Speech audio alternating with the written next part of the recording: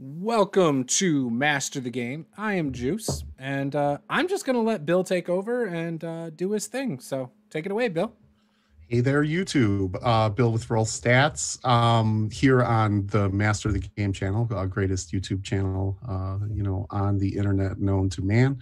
To play some B2, Keep On The Borderlands, why don't we kick it off like we did last week? And just in case, anyone is tuning in for the first time, we'll sort of give introductions and that sort of thing. So why don't we start with you, Juice? So I am Juice. This is my YouTube channel. We do all sorts of stuff here. We've got 4 games this week. We've got BECMI. We've got some Pathfinder 2nd Edition on Friday. We've got Pulp Cthulhu character creation on Thursday evening. And then Saturday, we have some D&D 5e. We have mini painting tomorrow night. And so we do all sorts of stuff. I have videos coming up. And in this game, this BECMI Keep On The Borderlands game, I am playing Sloppy Sherman Woods. He is chaotic. He's a fighter with long, beautiful black hair. He loves his cloak that he likes to kind of pull up over his head and linger in the shadows. And he is just a perfect character. You couldn't ask for a more optimized character for BECMI. And he will never die. That was how many hit points do you have again?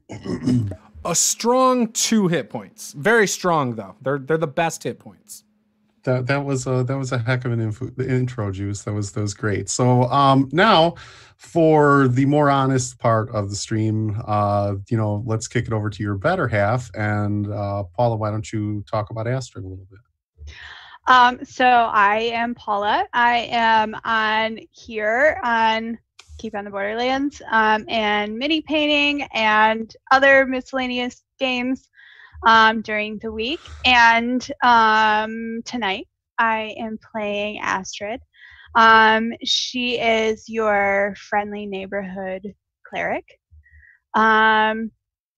She is, she's excited for a little bit of adventure, but, also interested in bringing peace to the world. So, I don't know. She really is truly the all-around old school style cleric. Nice. That is what the world needs, more old school style anything. So with that, let's kick it over to Draven Swiftbow, to Dave, who has also the best YouTube channel on known to mankind in the interwebs. If you should definitely like and subscribe to Master the Game, but you should then head over, well, after this game is done, head over to Draven Swiftbow's channel and like and subscribe to that one. Dave, what you want to tell us a bit about Emerald and you? Sure. Well, thanks for the shameless plug. I do appreciate that. So my name is Dave. I have the YouTube channel, Draven Swiftbow. I talk about D&D through various editions, Pathfinder, Cthulhu, Call of Cthulhu, the Alien RPG, a lot of stuff right now. And I'm playing Emerald. I am an elf with more human-like characteristics in terms of like curiosity and accumulation of wealth sort of thing.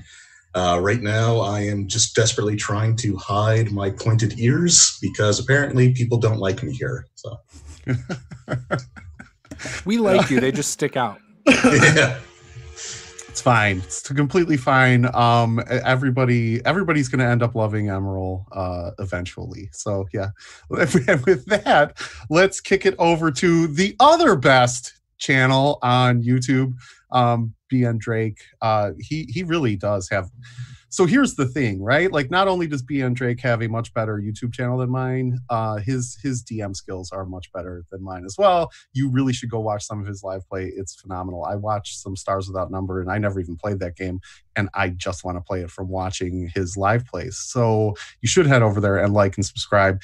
After you like and subscribe here and like and subscribe on Draven Swiftbow's channel, then go like and subscribe there. So why don't you tell us a little bit about LBJ and yourself there, Drake?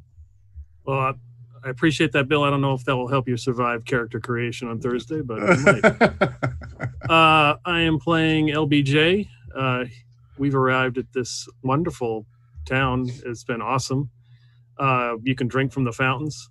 People just leave food out for you to eat. I got a brand new sword. So this is great. I mean, it's better than where I was. So I'm looking forward to it. That's fantastic. And again, I am Bill with Roll Stats, but you really don't want to go like and subscribe to my channel because it's kind of non-existent. It's been defunct for a while. But at some point, I'm going to find the time to not work 16 to 18 hours a day, and I'm going to put something up on there. We'll just see when that is. Until then, I'm happy to just be running this game here. So with that, let's go ahead and kick off session 2 of B2 Keep on the Borderlands. We're going to kick off this session with Cornelius Goswin, the gatekeeper from Griffin's Rest. He's sitting silently at the bar of the dimly lit Bloody Anvil. A tattered parchment spread before him, he contemplates his ale, dips the tip of his quill into the tin ink pot next to it, and begins writing. My dearest Margaret, I can't believe it's been 3 months since I last saw your beautiful smile. 3 long months since I felt your loving embrace. And while I'm glad we were able to get you out, glad that you're safe and sound and far away from this hell, I feel your absence and it makes me ache inside. I miss you, lovey. I miss you. I have news. We have supplies. A caravan was finally able to run the blockade. The first group to make it through. They lost a wagon or two and more than a few good men, may St. Cuthbert guide their souls. But they made it.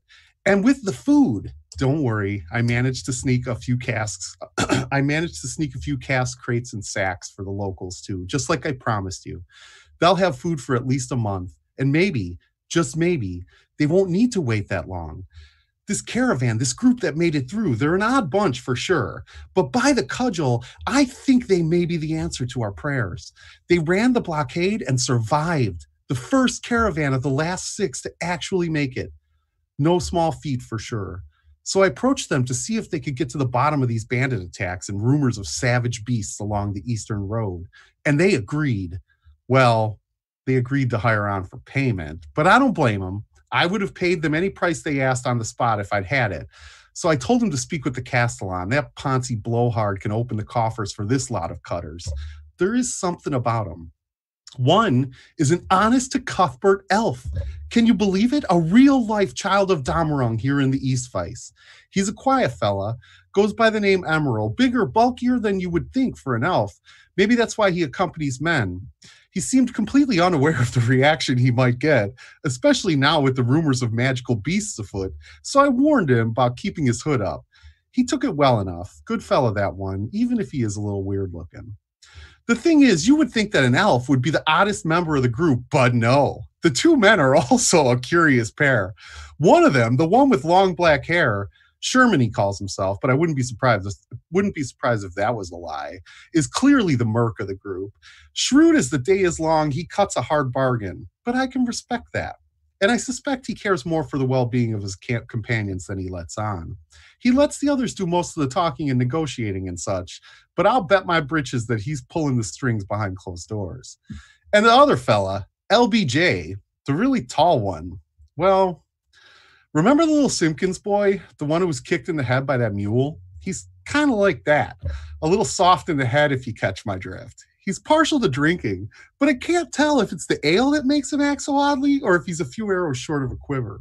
Either way, he seems harmless enough, even if he does have sticky fingers from time to time. Meh, cutters, what are you going to do? And finally, there's Astrid Thaddeus. For the life of me, I can't figure out why she has cast her life with this bunch, but I'm thankful she has. She's clearly a woman of the cloth. Not a follower of St. Cuthbert. I don't recognize the burnished sun she wears on her vestments, but she seems pure of heart nonetheless. If our fate lies with this group, I'm glad she's among them. Unlike that traveling priest who's caught Melchior's ear lately, that pompous Caleb Hahn with his condescending air and honeyed words, she seems to actually want to help and not simply line her pockets. Oh, Margaret, dare I say that I have hope. For the first time, I have hope. I feel it. A thing with feathers that perches in my soul and sings a tune without words. all may not be lost. Be well, my love. Stay safe. And by the will of the cudgel, this group could bring calm and peace and prosperity back to Griffin's Rest. And with that, we cut to the courtyard of Griffin's Rest, where the gong is clanging and Dodd lies dying at the gate, spitting up blood on Astrid's pure vestments as she is casting a prayer over his body. What do you guys want to do?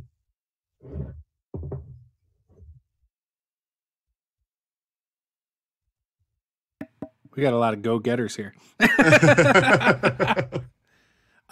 Sorry. So who's spitting blood up right now? So Dodd. So when we last left, so now I'll give you a quick recap since clearly nobody remembers last. Yeah, right. When we last left, you guys had just left Father Han's quarters, his private apartment, and the gong started clanging out in the courtyard. They opened the guardsman opened the gate, and it was Dodd who had made it essentially half crawled, half basically half dead, dropped at the foot of the gate. Astrid went over to say a prayer over his body, and as she did, he basically opened up his eyes and with his dying breath told her it wasn't men, and then spit blood all over her. You can see he's missing a limb. He's missing his left leg. You can see that his chest is caved in. Oddly shapen. It looks like he was run over by a wagon, essentially. And Dodd was the person we were originally with. Dodd was your trail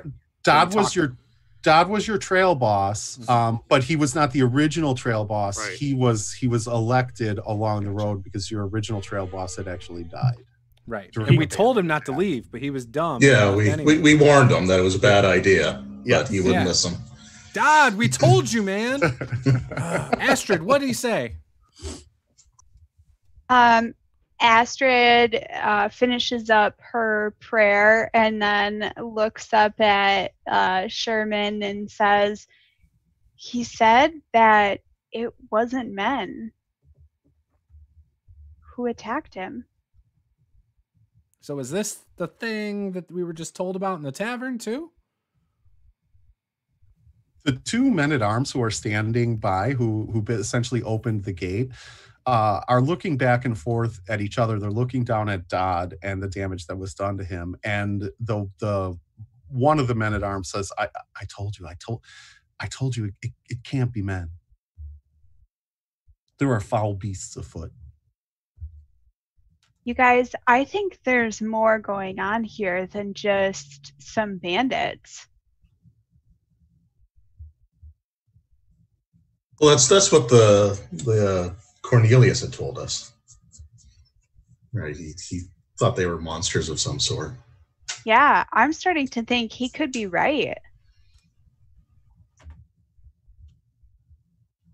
I mean, he's in terrible shape. There's nothing I can do to help him. Aren't you a person of the cloth? Of course you can do something to help him. Light your hands up and do that thing. I've heard about your type. Not at first level. Yeah, they can spells a second. This is BECMI. Okay? I mean, I didn't say I've witnessed it. I said I've heard about your type. That's all. Could be rumors. A crowd begins to gather. So the gong has stopped clanging, and the townsfolk, whenever the gong clangs, they go into the courtyard over by the Bloody Anvil to sort of huddle together for protection. It's the most protected portion of Griffin's Rest, of the keep. But when the gong stops clanging, they begin to make their way out, and a crowd begins to gather, and you can hear murmuring, amongst themselves behind you. There's a crowd of at least 15 to 20 people now, sort of standing around, looking at Dodd's broken body. And as they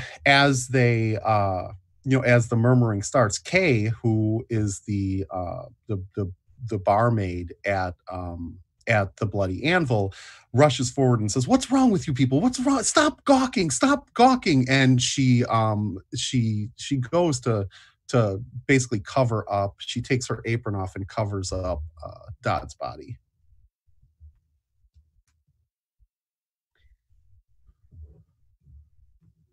I mean, I don't know. I really don't know what to do. I feel so bad that he went out there alone. Why would you feel bad? We warned him. It's his own fault. I mean, what else could you have done other than take him prisoner and hold him against, his own will? I mean, I'm not saying I should have done anything different. Then what's to feel bad about? I don't know. Well, it's just so conscience. Unfortunate. He was so helpful in getting us to this point. I mean, yes, but weren't we the helpful ones? We helped him get to this point too. But were you? Yeah, I definitely handled my own. According to the backstory, we were very helpful.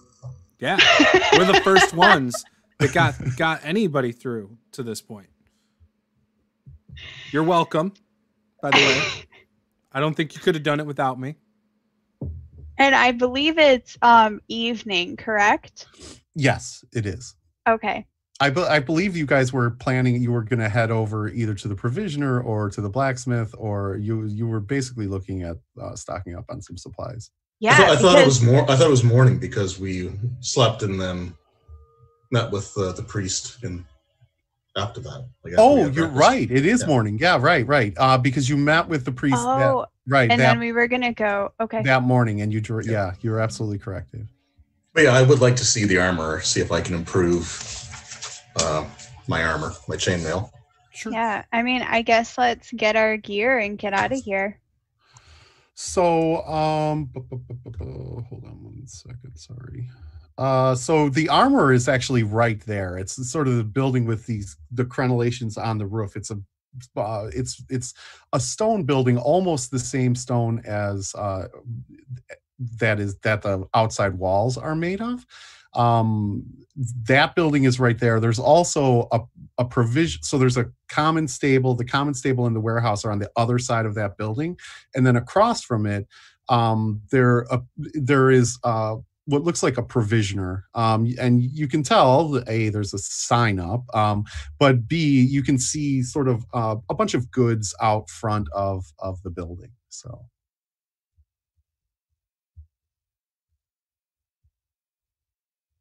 Okay, yeah, no, I'd like to visit the armorer and see what he has. Okay. I'll actually go with him too. Okay, so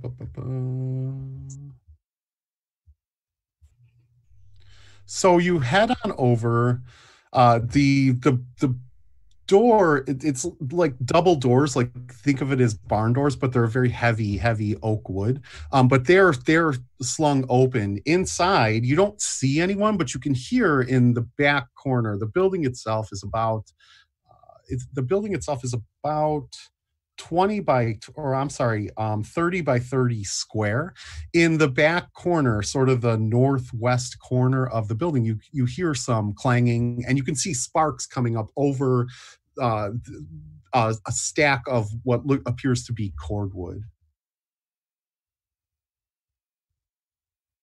So as we enter, I mean, is there anybody standing directly in front of us, or no? The place seems completely empty. There's the place is empty of people. All you can hear is sort of this sound coming from the northeast corner, which is you can recognize it as a hammer banging an anvil, essentially. And you see the sparks coming up as it strikes over this stack of cordwood. I guess we'll make our way up there and see if we can talk to the smith. Sure. So you come around the corner and you see a big burly man, mid to late 30s, wearing essentially, he's wearing pants, but he has no shirt on, quite sweaty, and he's banging away at a chunk of metal, and sparks are flying. He seems to he either is unaware of your presence or is completely ignoring you, because he just continues to bang away on this piece of metal. Astrid will use her best teacher parent projecting voice and say, "Good morning, sir." And there's just he continues to bang away at this piece of metal. I'll start to kind of wave my arms around, trying to get his attention, while also, sort of looking back at Emerald, like, what's up with this guy? Like, he's clearly not paying attention.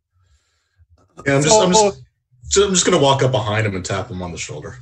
Okay, so when you tap him on the shoulder, he jumps. It's obvious that he was completely unaware of your presence. He jumps and whips around, hammer in hand, but sees you and immediately lowers the hammer, and then pulls what it looks like 2 pieces of cork from his ears, and he's like, "Oi! Sorry about that. The hammering, it hurts my ears." And he's yelling, and not yelling angrily. It just appears that he probably has suffered some hearing damage over the years from banging on metal.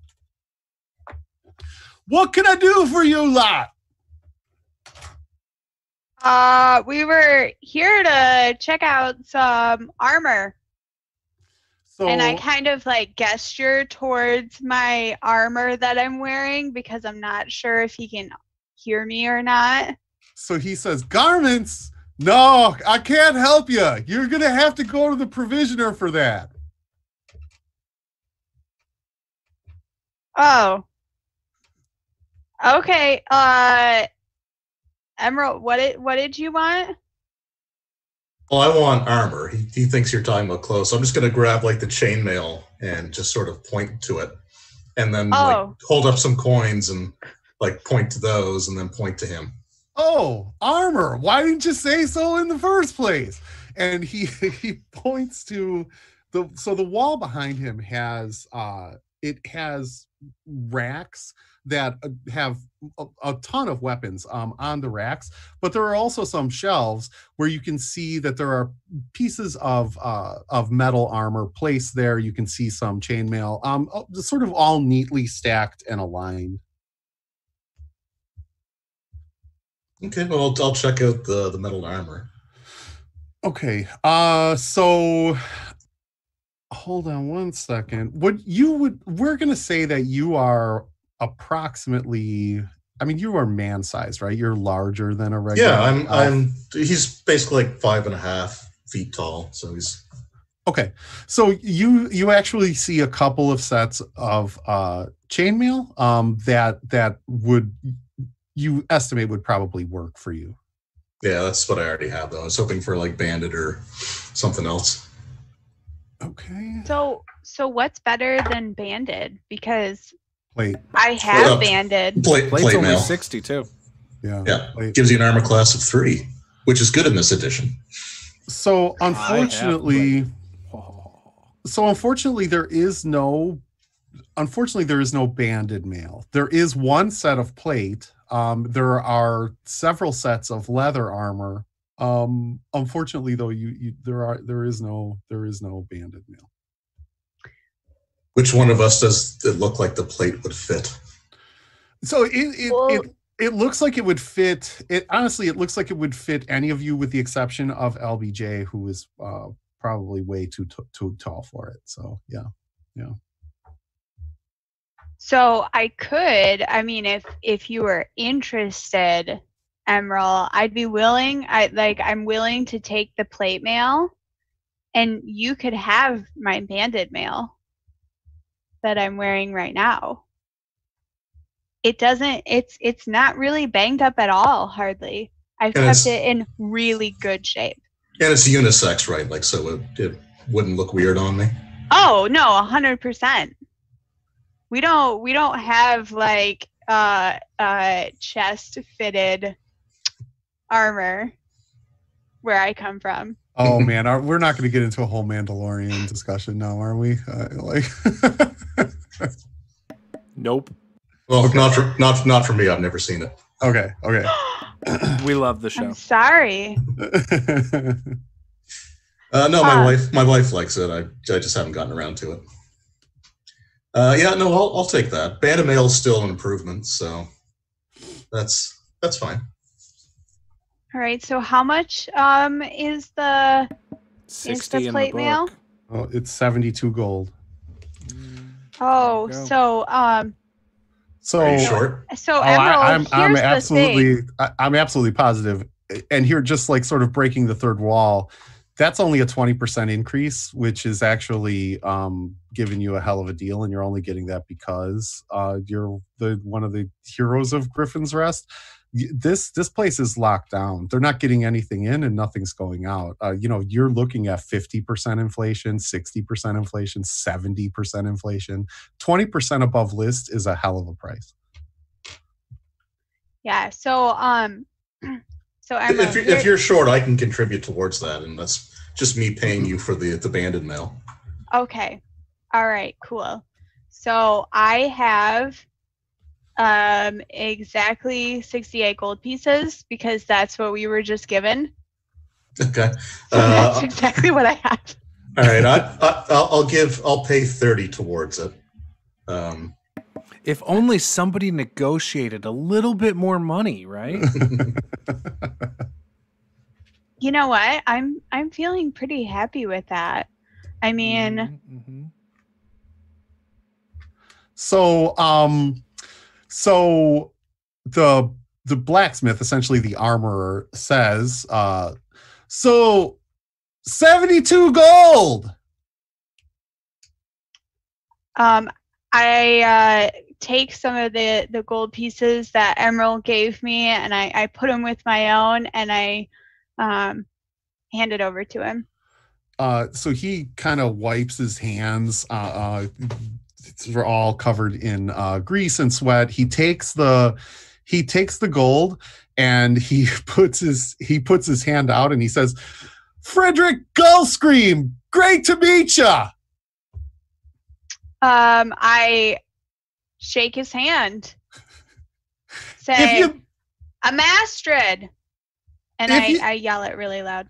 If you be needing anything else, Mastiff, you come back and find me. I'm just going to give him a big thumbs up. Okay. He looks over at you, Emerald, and says, "Will you be needing anything?" Well, yeah, since I'm getting the banded armor from her, would he be interested in buying my chainmail? So so he says, "Yeah, I'd be happy to buy that off you. Nothing, we don't have much coming in and out." All right, yeah, I'll sell it to him. How much is he willing to pay? Hold on, and I will tell you in 1 second. He is willing to give you.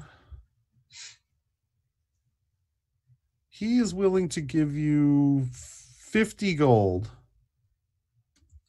Is 50 or 15? 50. Okay, it's listed in the book as 40, so I'll take that. Yep.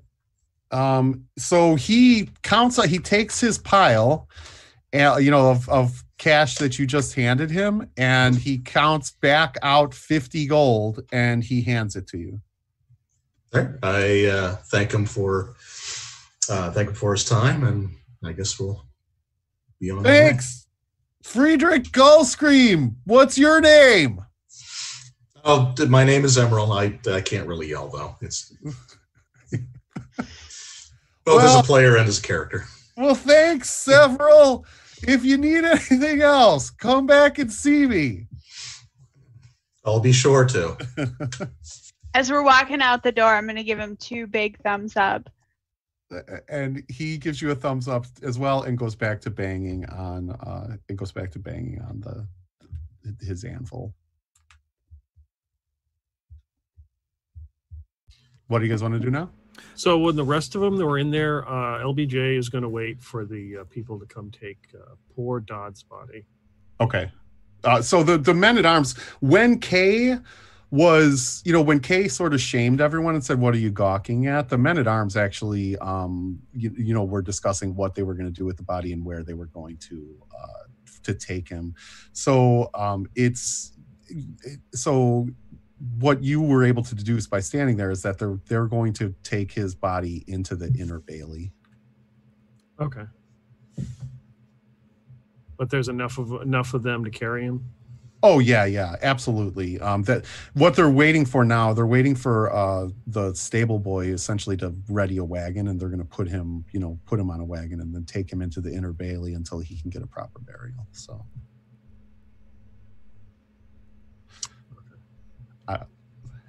I'm actually shocked that LBJ was not going to loot the corpse, but surprises are a good thing. So he lost his appetite, Well, yeah, he's still drinking from his tankard of many things. So that's true. Yeah, right. Of many brews. Okay, what do you guys want to do now? I would probably ask the group. So who are we going to go talk to? What's the plan going into this? Or we already did the talk, didn't we? Yeah, we're gonna go track. You actually track them down. You actually already signed a contract, right? So That's right. 350 gold for information, 15 gold pieces per nose. Okay. And then did we get the information roughly of where they thought the bandit camp was? They just said to follow it's the eastern road. Yeah. Okay. So we need to go east. So do you guys want to just do that now? And see why not. Is there anything else we wanted to pick up? So. We've got torches. We've got rope. I have torches. I do not have rope. Does somebody have rope? I have rope. Okay. I have rope. We're good there then. Yeah, I don't know. We've got rations for the road. We've got our water skins full. Ammo. So there is a provisioner and a trader if you guys wanted to, pick up anything else. I think I'm good. I mean, I feel like because he mentioned it, we're supposed to go there and we missed something. No, he's giving us a chance nothing. to get any last second things. Right. I'm just making sure that you're a bag of flour. Like I could meta and be like, we need a bag of flour. You would be like. I guess what I'm saying is you would be aware, in your surroundings that there is a provisioner and a trader. So I don't want you to think that you're only stuck with an armor. That's all. I'm not suggesting that you need to go to the provisioner or trader. Hey, and what's wrong with starting with a mirror and a bag of flour? Like some of us are on a budget, okay? Yeah, okay. Need I remind you? I'm gonna go back to the bloody anvil and see if I can get my wineskin filled up. So LBJ trots back to the bloody anvil, and as you enter, Bertram is there, and he's just shaking his head at you. He's just shaking his head at you, and he goes up, he grabs several drinks off of the bar and pours them into your tankard. Much appreciated. And I take out a gold piece and put it on the counter. And Bertram grabs it. Bertram grabs it right away, and he gives you the thumbs up. I think he's quite used to you at this point. So yeah.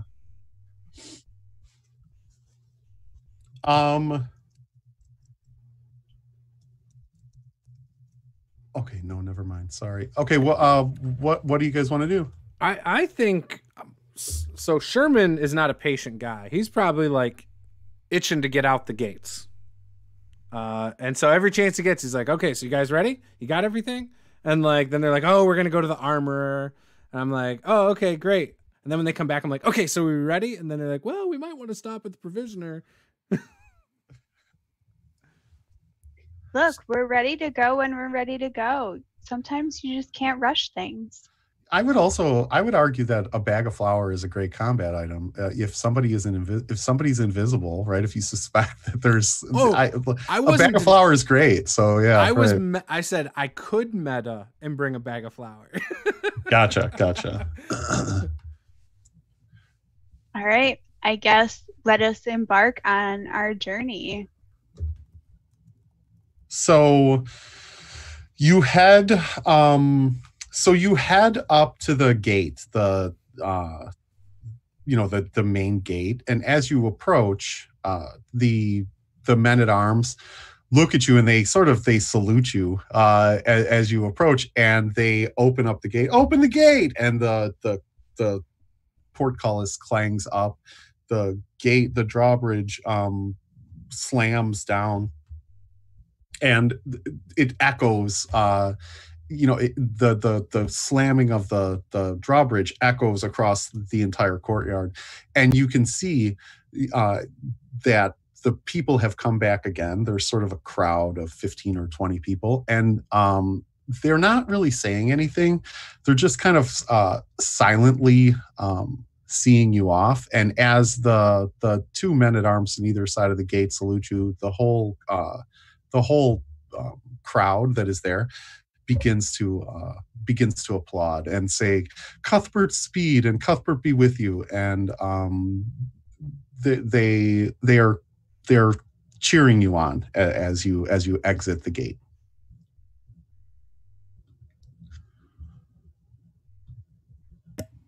Well, that's well deserved. So I'll soak in the adulation.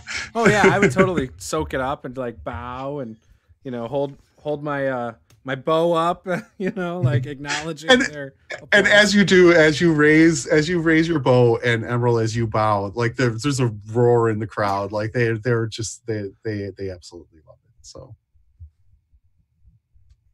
I'll like rip the tabard off of my armor. Got some Hulk Hogan stuff going on. I instantly regretted saying that, but anyway. And then as you head out across the bridge, you cross the bridge, and you can still hear sort of the echoing of the crowd cheering you. You also hear, forebodingly, the chains begin to clink, and the drawbridge goes up and bangs, and then you can hear nothing. You're just sort of left with the sounds of the wind and silence. So do we think that we should just follow the path, or are we looking for something in particular? I mean, I assume they've been ambushing people on the path. So the path itself, from the keep runs about 60 yards down. So the keep is on this sort of plateau, and the path is a winding path that runs south about 60 yards to where the main road is, that then branches off. You can either go west or east, west being back the way that you came, but this is the main road, the main caravan route. All right, I guess we're trudging along. So you come again about 60 yards south along this path, and then you reach the main road. It branches east or west, and directly in front of you, so running from east to west along the road, about 10 yards off of the road, is a river. It's about 15 to 20 yards wide. In most places, it's a fast running river, and it's running from east to west. So do we have to go over it to get across the road? No, I'm just telling Oh, you okay. what you see. So directly ahead of you is a river. The road branches, think of it as left or right. It's east or west. So then, on the other side of that road, the road follows this river, this Oh, okay. flowing river. Yeah. We'll go east. Okay. Yeah, should we follow along the road though, or should we follow along the river? My only mean- hesitation to follow along the road is that if they have been ambushing people, I mean, I don't know about you, but I don't really want to be ambushed. But aren't we supposed to find them? I mean, if we're on the road, it guarantees we find them. If we go along the river, there's no guarantee we find them. Yeah, but maybe we'll like come up behind them or something. Or stumble into their full camp. I mean, okay, we can just go along the road. I was just trying to offer, I mean, alternative suggestions. Emerald thinks their camp's on the river. I'm fine with checking that out.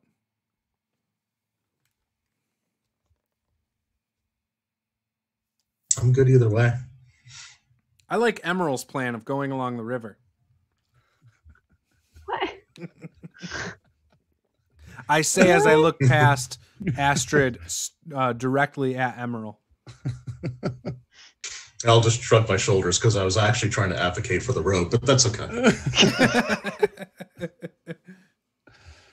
All right. So what do you guys do? LBJ, you want to go along the river too? Just like Emerald was saying? Yeah, that's fine. About half out of my wineskin. We can't go too far. Yeah, just stay on the opposite side of us of the water so you don't fall in. Water's there might wet. be. I know that. I just don't want you to fall in over there.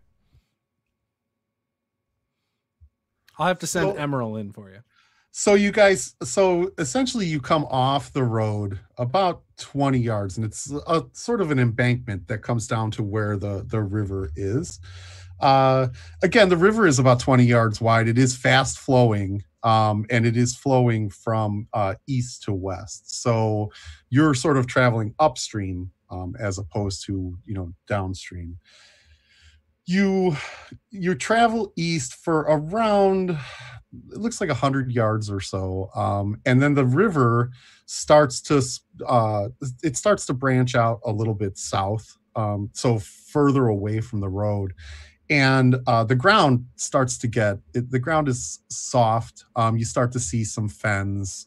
It's turning a bit swampy. You're also out of sight. You're also out of sight of the keep now. You're really only a couple 100 yards away from the keep, but because you came off the road and down this sort of embankment, you can't see over the embankment to the top of the keep. So, you said it's kind of swampy. Do we see any? It's getting footprints or anything? It's getting a bit swampy. The ground is soft.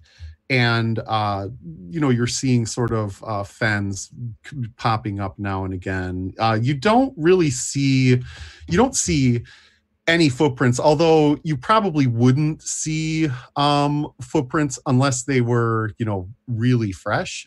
You're not seeing any footprints at this point. But the ground again is really soft. So what I mean is, unless they were really fresh, it's basically just going to all level out. It's just all mud. It's very mucky mud. Yeah. Can we see the road from here, or are we starting to really veer away from where the road was? You can't. I mean, where the road is because it's essentially the top of the embankment, but you can't see. You're down about 20-25 feet. This embankment comes down to the river, so you can't see the road bed. No. Mm-mm. Astrid, this was a terrible idea. Well, how did you come up with this? I thought it was Emerald's idea. I believe that was what I'm trying to blame said. him. He clearly wanted to go on the road. You wanted to come down here. And now we're about to get all muddy and slipping and sliding. What's going on? Oh, are you scared? No, Of the I think mud, the dirt. I just think you're terrible at strategy. That's all. Well, I mean, we can go back up to the road. Now you want to do what I said. Let's go back to the road then. Fine. We'll just get ambushed. It's no big deal. I'm not worried about it. So because are I you? have more than 2 hit points. What are these hit points you speak of? Is this like a new game? Like every time I hit something, like on the way to the keep, you know, I get a point or something? I mean, I don't think you'd have any points if that's how it worked. Oh. All right, we'll see. So All right. are you heading back north up to the road, or are you staying sort of skirting the river still? We should keep going this way, you know, just to see your plan out. All right. But I warned you.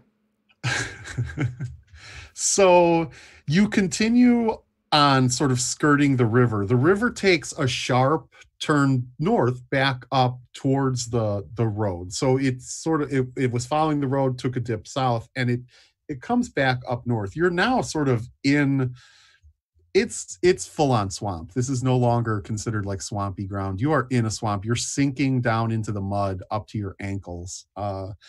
And so you're really forced to go back up north towards the river, although just across the river, directly east of you,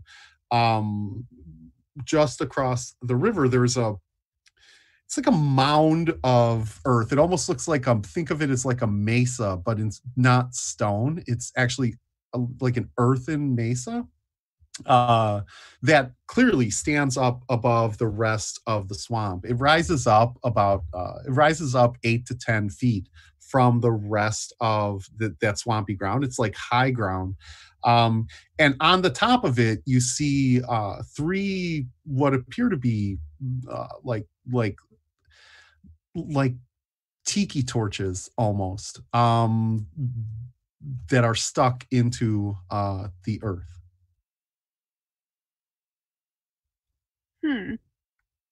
That's probably nothing.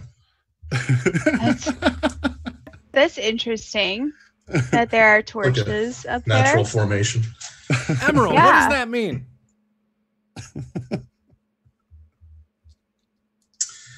And you said it's on the other side of the river? It is on the other side of the river. So the only way to get to it, it would be to cross the river, because the river goes up north again, but it's still on the other side of the river. It's essentially the only way. Even if you were to follow the river up north, you'd have to come south to get to the mound. You would have to cross the river regardless to get to this formation. Yeah. And then I'm glad I just bought that plate mail. Yeah, I was going to say there's 2 of you in plate, and I'm wearing heavy metal armor as well. Just beyond that mound, you see what appears to be a thicket of pine trees, maybe 20, 30 yards south of that. How deep is this river? You don't know. You have not investigated the river. Would you like to go investigate the river? Yeah, so I'm going to try and find, long like stick, maybe some rocks. You mean your trusty 10-foot pole that every OSR gamer in the world buys? Yes. I'm going to take my 10-foot pole and I'm going to try and figure out, about how deep the river seems to be. So you approach as you approach the river, the ground obviously gets more silty. There's actually, like, you can see there are kind of pools that come off of it. When you shove when you push your 10-foot pole down into the river, you're guesstimating it to be 16 inches deep, 18 inches deep at this point. So you're thinking maybe, shin height, knee height.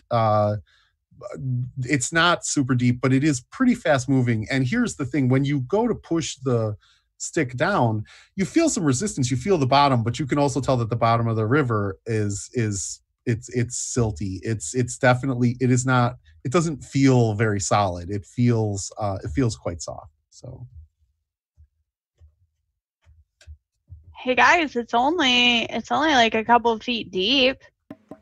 I'll stop measuring walking. that from the river bank. I mean, Yes, she's pushing you. Like, I'm assuming that you're pushing the stick out towards sort of the center of. As far as I can go. I'm assuming that I can't get to obviously the middle of the river from here, but I can at least, check the area directly in front of me.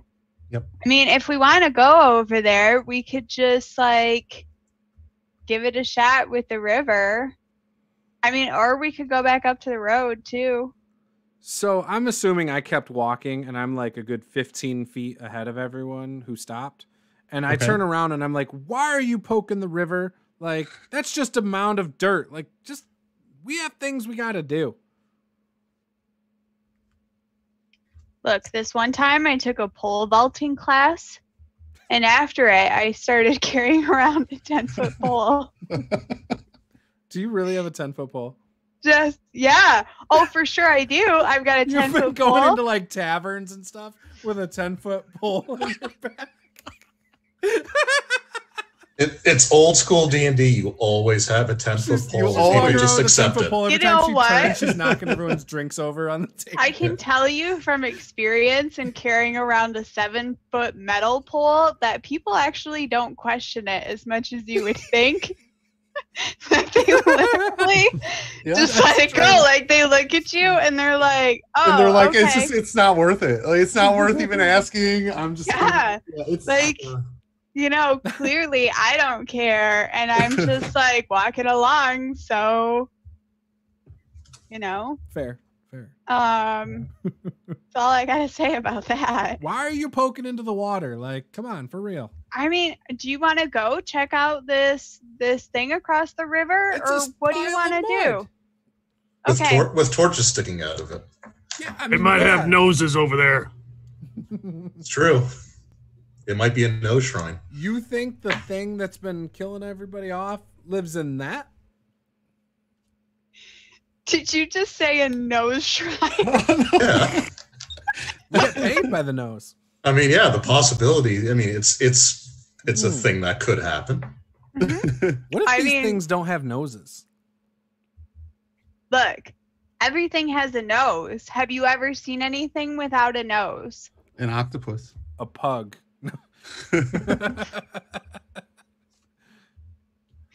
Friend Bobby had no nose. No. Yeah, fall off 4. God, I love it. Okay. Oh. All right. Do you really want to try to go across the river? I don't think I can make it. I'm just being real here. I mean, we can keep going forward if you want to. It's just water. It's wet. Just jump in. So is that a yes or a no? I mean, I'll try. We're the most indecisive gaming group that ever did exist. Well, I'm used to DMing, so I always try to stick to the background when I'm actually a player. I think I know. I think I know now why the Descent into Avernus game has taken 12 months. Yeah, right. All right, you know what? Screw it. I'm just gonna start making my way across. He's just walking in. Admiral wades right in. Good for you. Okay. Yeah. Hey, wait! You got a rope? Yeah, I do. Hand me the other side. Yeah, I'll toss the rope over. Okay. Let me grab that. If you guys are going, I gotta go too. So I grab somewhere in between those two on the rope. So, you start to wade across the river, and you can feel yourself, specifically those of you who are in heavy armor, right? You feel yourself sinking in, and you're sinking in pretty deeply. Like if you had to run at this point, you feel like there's no way you would be able to. You're having a hard time just pulling your feet out of the muck, and the current is quite strong. However, you make it across. You make it across without issue. You're if you had to make it across quickly, though, I guess what I'm saying is you're not going to have a good time of it. Is sort of duly noted in the back of your head. All right, guys. whatever happens, don't plan on running. We're in this till the end at this point. Just run in any direction except back towards the river. Yes, we'll meet up somewhere someday. Here's the thing. So here's what you're faced with. Now that you've said this here, Draven, right? So the river again sort of has this natural bend. It comes up north and then it comes back south again. The mound is kind of in the center of this. You're almost, it's like a peninsula to a certain degree. So really the only direction for you to run that wouldn't be river would be south towards this thicket of pine trees. I think that'll be my exit strategy then. Okay. So you cross. It's swampy. It's still swampy area. You're about 30 yards from the mound where the three torches are. Okay, I'll draw my bastard sword and just have it ready just in case. Okay. And I'll just make my way towards it. Okay. The rest of you are following? Yeah. You reach the mound. So on all sides, with the exception of the sort of the southeastern side, it's pretty sheer. Again, 6 to 8 feet higher than the surrounding ground, and kind of sheer, with the exception of this southeast corner where it appears that there's like a natural. It's almost like a ramp that would allow you to walk up. So I will. Okay. You walk up to the top. You reach the top of the mound. The mound is, this mesa is sort of semi well, not rectangular because it's circular, but it has almost like a twisted crescent moon shape, right? And the torches themselves are on the far end of the mound. So you're really on the southeastern, the southwestern tip of the mound. It kind of doglegs, so think of it as like a golf green, right? It's sort of doglegs to the right, and the torches are arranged in like a triangular shape. There are 3 to the northeast of it, like the widest area of the green. We'll refer to it as the golf green. So yeah. I'll make my way towards the torches and just see if there's anything significant about it. Okay. Or anything there. So as you approach the torches, you can see that the torches are set up in this triangular, like sort of shape. There is a what appears to be a hole in between these 3 triangles. It looks sort of like a cave, sort of like a cavern, a cave, but instead of stone, it's dirt.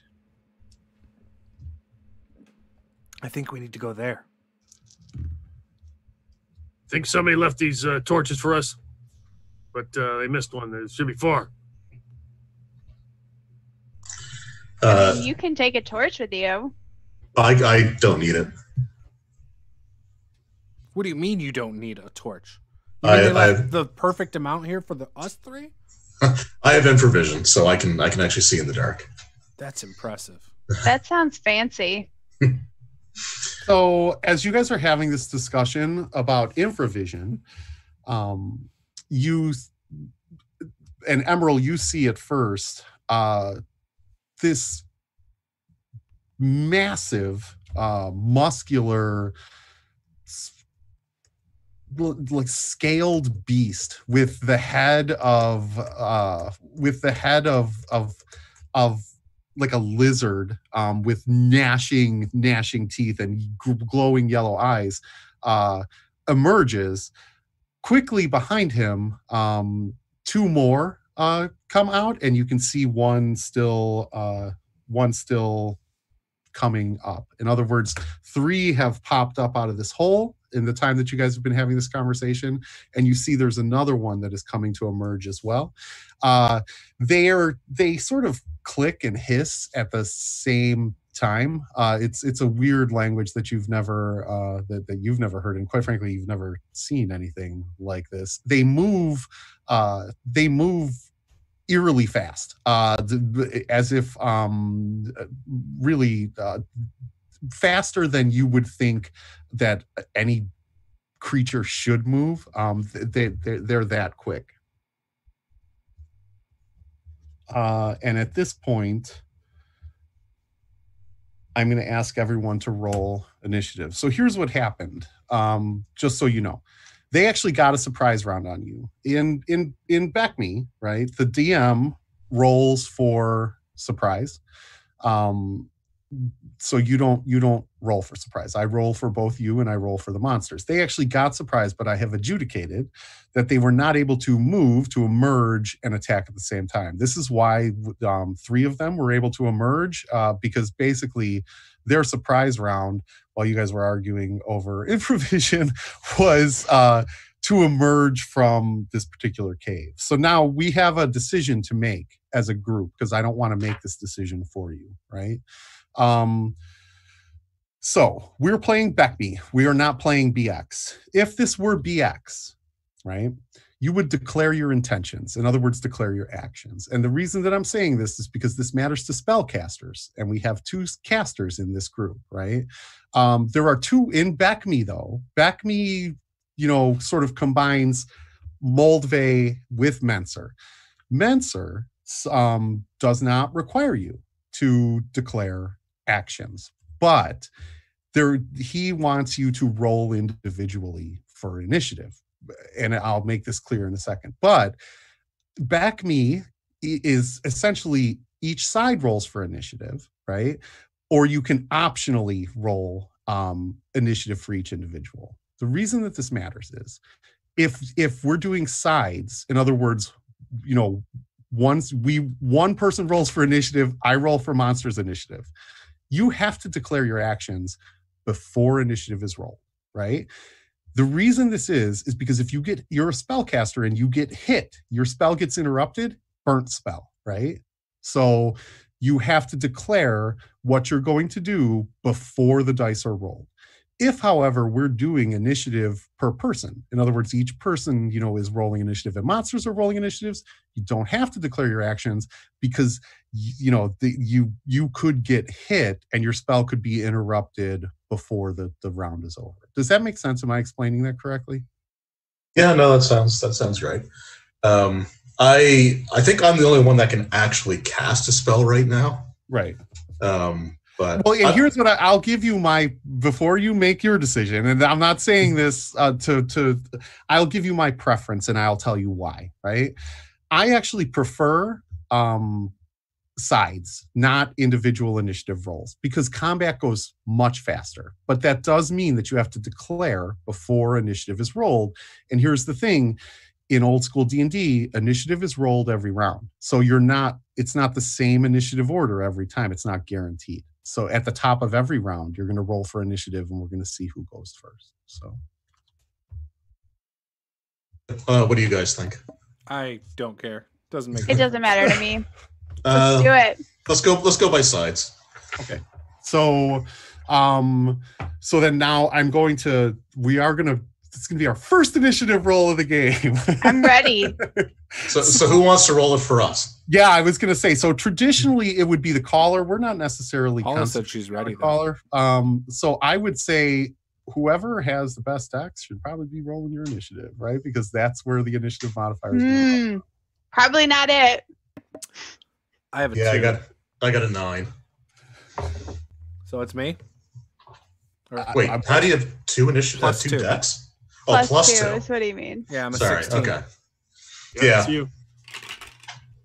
All right. 16? That's not possible. Initiative. You just roll D6. Initiative. Oh, a D6. A 6-sided die. Yeah, right. Oh, so that plus 2 is a big. Do I add the plus 2 to that then? Yeah, that's huge. Yeah, right. Oh, do you? What is your what is your dex? 16. Wow. Okay. Yeah. Yeah, all it's right. my best stat. That's why I'm a bowman. That's first. why you're. Yeah. Right. Okay.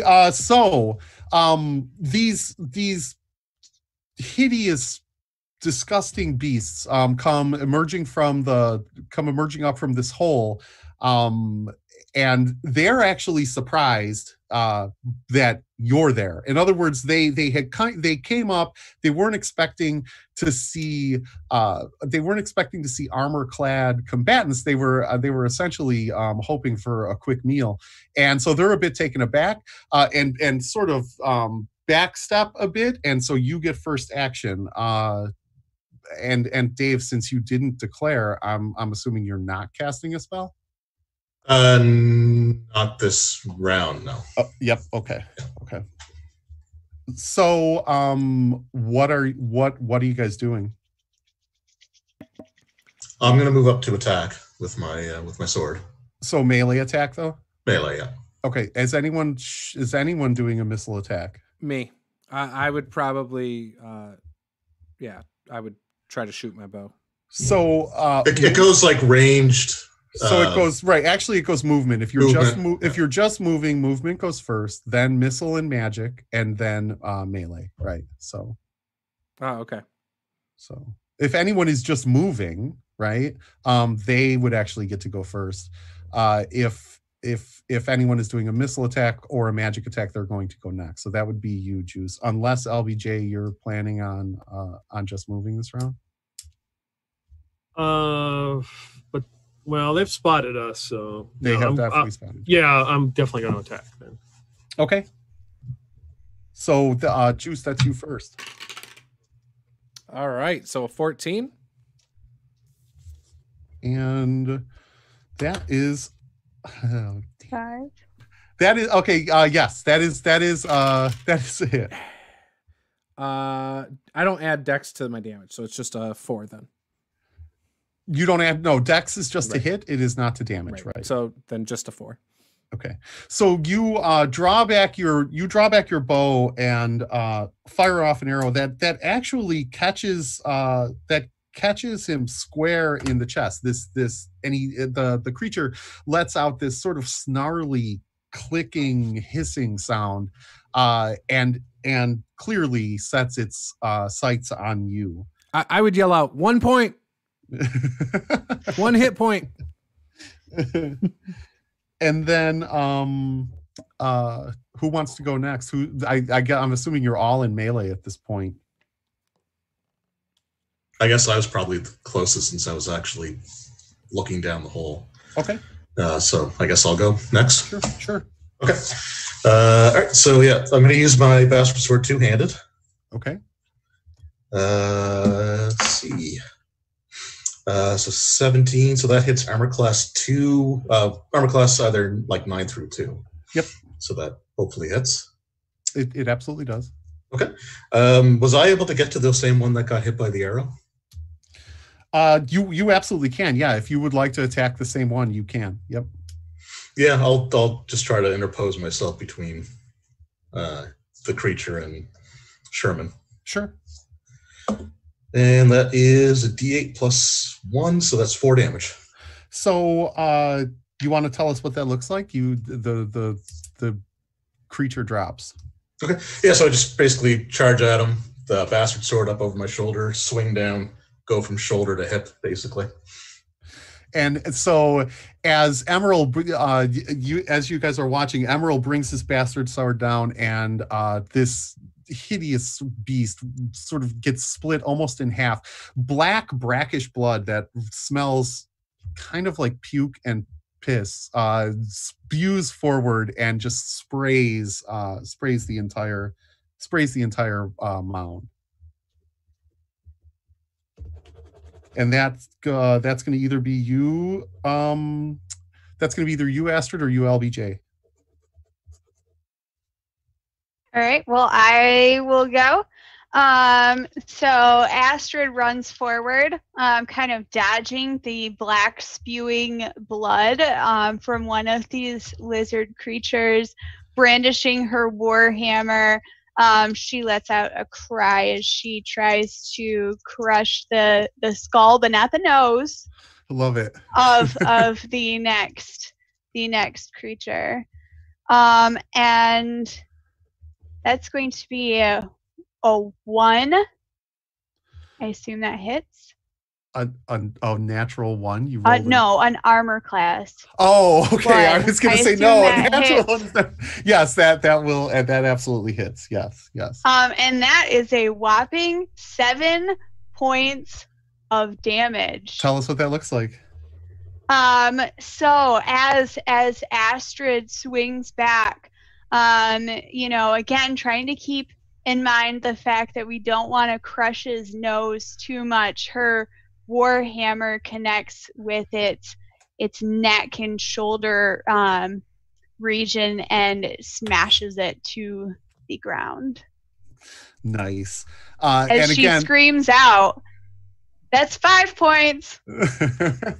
And again, sort of bone matter and that black brackish blood just spews forth everywhere. And that brings us to you, LBJ. There is now 1 left standing, but you can see that there are others emerging from the hole. Is there any way to run and like try to bash him with my sword and knock him into the hole? Yeah, sure, you can try. Yeah. Okay. Just roll a regular attack then. Yeah, give me a regular attack, and then if that connects, we'll figure out what happens after that. 18. Okay, so that definitely is a hit. Now, what I want you to do is I want you to give me a roll under roll, but it's not going to be on your strength. It's going to be on your dex. You're looking for under, and this is going to be you're basically 20. Guiding your strike. Did you roll a 20? I mean a D20, right? Yes, on a D20, and you're going to look for under 12. So I rolled a 10. Perfect. So, and the reason we're doing that, right, or the way that I'm adjudicating that, is that you're using dex because you're guiding your strike to be able to direct the body. So, tell us. Well, first of all, give me some damage. I rolled a 5 damage. Okay. So, this creature screams out as you bring your sword down on him, and then tell us what that looks like after the attack. So I pull the sword and then kind of run and then like hit him like the flat of the blade and like drive my good shoulder into him and knock him into the ones that are coming out of that hole. Nice. So he gets knocked back. Now what we're going to do also, so that is the end of your round. It is now their turn, but in BECMI, right? In BECMI and BX, in Basic, after the first death, the Dungeon Master is basically going to do what's called a morale check, right? So you'll do a morale check, or I'll do a morale check after the first kill, when more than half of the enemies are remaining. If they, or when more than half of their allies have been killed, if they have 2 successful morale checks, they will fight to the death. If they fail at any time, they may try to run away, right? And so since basically you took out 3, I'm going to do a morale check for them now and see what they would like to do. And they are some steadfast mamma jammas, right? So they're you hear sort of this hissing and clicking that's coming down from inside the hole. When the creature that you knocked back into the hole, you hear this hissing and clicking erupt, and it sounds you can't really tell if it's echoing, but it sounds like quite a few. So you're not quite sure how many there are down there, but it sounds like quite a few. And so they're the first 2 creatures that are coming up the hole are basically going to pull your creature back. In other words, the creature that you knocked down the hole. We're going to say that to make it out. So the first two that were coming get knocked back. They're basically losing their turn. The two that were behind them, though, were able to make it up through the hole. Those first two kind of pulled back the body. So two jump out. And Emerald, you are standing directly in front of the hole, and we're gonna say, and so really the only person, everyone is in melee range with the exception of Sherman, correct? Just so I have it straight in my head. Yep. Okay. That sounds right. So we're gonna do this fairly. Okay. So so the first one up out of the hole hisses and clicks in your direction, Emerald, and comes charging at you. Armor class 4. So he rolled an 18, which is definitely a hit. And he does 2 points of damage. So he comes charging forward at you and sort of misjudges the distance, goes to close and over closes on you and just sort of catches you with this long sort of 4-inch curved claw. This yellow claw catches you in the shoulder and rips through for 2 points of damage. And then that's half my hit points. The second one comes charging out and sees you, Astrid, and makes a beeline directly for you. Also, with these claws, with their claws drawn. What is your AC, Astrid? That would be a 3. And so that's an 11. So okay, so he. Again, same thing. They charge out. They weren't expecting you to be so close. They were sort of expecting you to back away, and he oversteps and goes to swing at you, but goes wide and misses. That is their turn. Well, 2 more come up behind them, so there are now 4 on the mound. 2 of which were able to attack. 2 of which have emerged from the hole. There are now 4 on the mound. Ready to attack. And now that the 4 are up there, do we still hear more clicking coming from the cave? You don't hear any clicking or hissing at this point. Other than the clicking and hissing that you hear, they're essentially setting themselves and they're getting ready.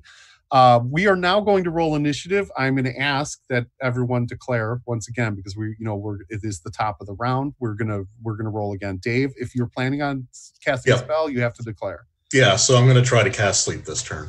Okay, and the way we sort of handle that narratively is that you guys look over and you see Emerald sort of leafing through his spell book with arcane magic arcing over it, and that's how you can sort of tell that he has declared and that he's preparing. Sherman, are you continuing with your missile attack? Yes, keeping my distance and shooting them as I see them. Got it. And Astrid and LBJ, you're both maintaining melee? Yeah. Yep. Okay. So is Sherman rolling initiative again? Oh, I could do that. Okay. Do it.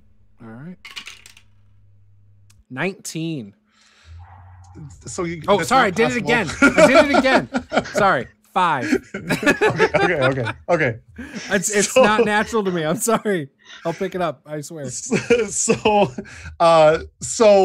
you got as these creatures were coming up out of the hole, you have the upper hand of them. You can see, you basically see them emerging, and so Sherman, you get the first attack.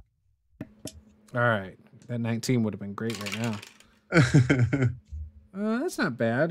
That's a 15. So armor class 4. I think that hits. Yes, that hits. For 2 points. Okay. And is this on? Were you striking? I'm shooting the one that was that got Emerald pretty bad on his shoulder. Got it. Okay. And you did 2 points of damage? Yes, sir. Okay. So it takes the arrow. You can tell that it hurt it. It strikes in the chest, and the creature itself is beginning to heave, and it's sort of dribbling blood a little bit, but it's still standing. What I will say is the three that are unwounded, so the two that came out look bigger than the other creatures that had come out. They look bigger, fiercer, and much more dangerous. So perfect. And so then that brings us to spellcasting, and that would be you, Dave. Okay, so I'm going to cast Sleep. Okay. And I will just try to gauge the distance so that I'm not catching myself or any of the other. Yep, absolutely. Yeah, so basically creatures up to 4+1 hit dice or less. Yep. Generally man-sized are affected. So as the Dungeon Master, you roll 2d8, and that's the total number of hit dice that are affected. No saving throw, and if they fall asleep, they can be killed with a single strike from an edged weapon. So I'm rolling for the hit dice. You can roll for the hit dice if you'd like. I don't want to take that away from you. Yeah. Well, I don't want to metagame and know what they're. No, I agree. But I would also say that we never played where the DM rolled for the hit dice. Yeah. Right. I don't why would you want to take somebody's moment away? All right. Well, so 5 on the first D8 and 6 on so that's 11 hit dice total. Okay. So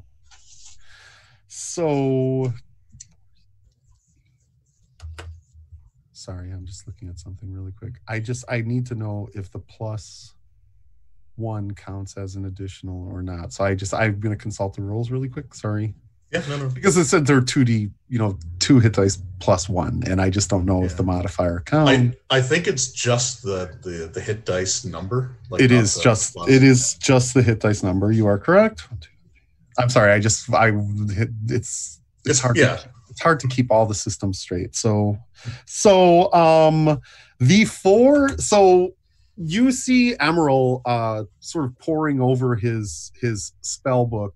And he starts chanting some arcane language that you really can't understand.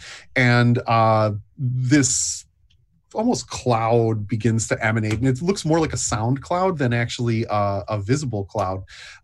It's kind of shimmering and makes the air shimmer. And these creatures sort of all slump down to their knees. You can see all 4 of them slump to their knees, and you can clearly hear heavy breathing and almost you swear it's snoring.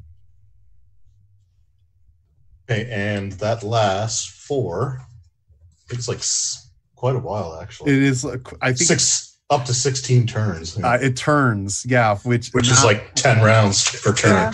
Yeah, right. Well, a turn is 10 minutes actually. So yeah, it's a long time, right? Oh, right. The rounds are 10 seconds in this one, isn't it? Yeah. Rounds are 10 seconds, turns are 10 minutes. So yeah, right. I'm used to second edition. Yep. So after they drop down, I just say, slit the throats of the biggest ones first. Okay.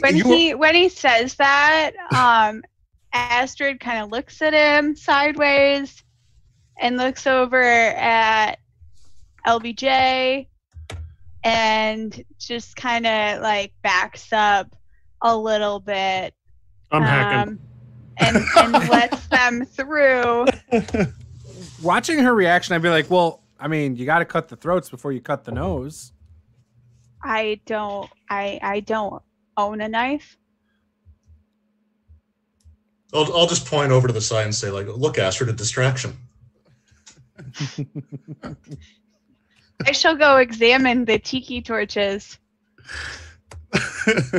Check to see if there's more. So I'm gonna see if I can pull it out of the ground while they're doing this. As Astrid walks over to check out the tiki torches, you just hear sort of blades slicing through flesh, and spilling blood onto the ground as I'm sure Astrid winces and hums to herself.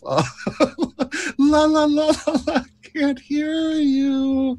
And the tiki torches are they're basically there's nothing really spectacularly special about them, other than they do have what appears to be trinkets, for lack of a better word, bone trinkets. You can't really tell what kind of animal it is because they're carved, but there are bone trinkets on each one of the torches. Are they shaped like anything in particular? So they appear to have dragon-like or lizard-like heads. They appear to be carved in what you would describe as a reptilian sort of head shape. Astrid just kind of shrugs her shoulders and tries to pull it out of the ground.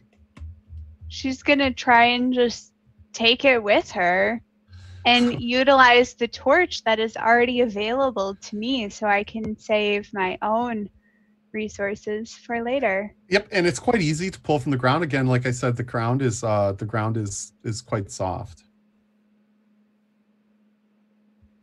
I'll pull it out and rejoin the group after all of the slashing has ceased. So as you turn around, you see essentially, these dead beasts with their throats slit, and that's, I think, where we're gonna take a break. All right. Perfect. We'll be back in 5 minutes.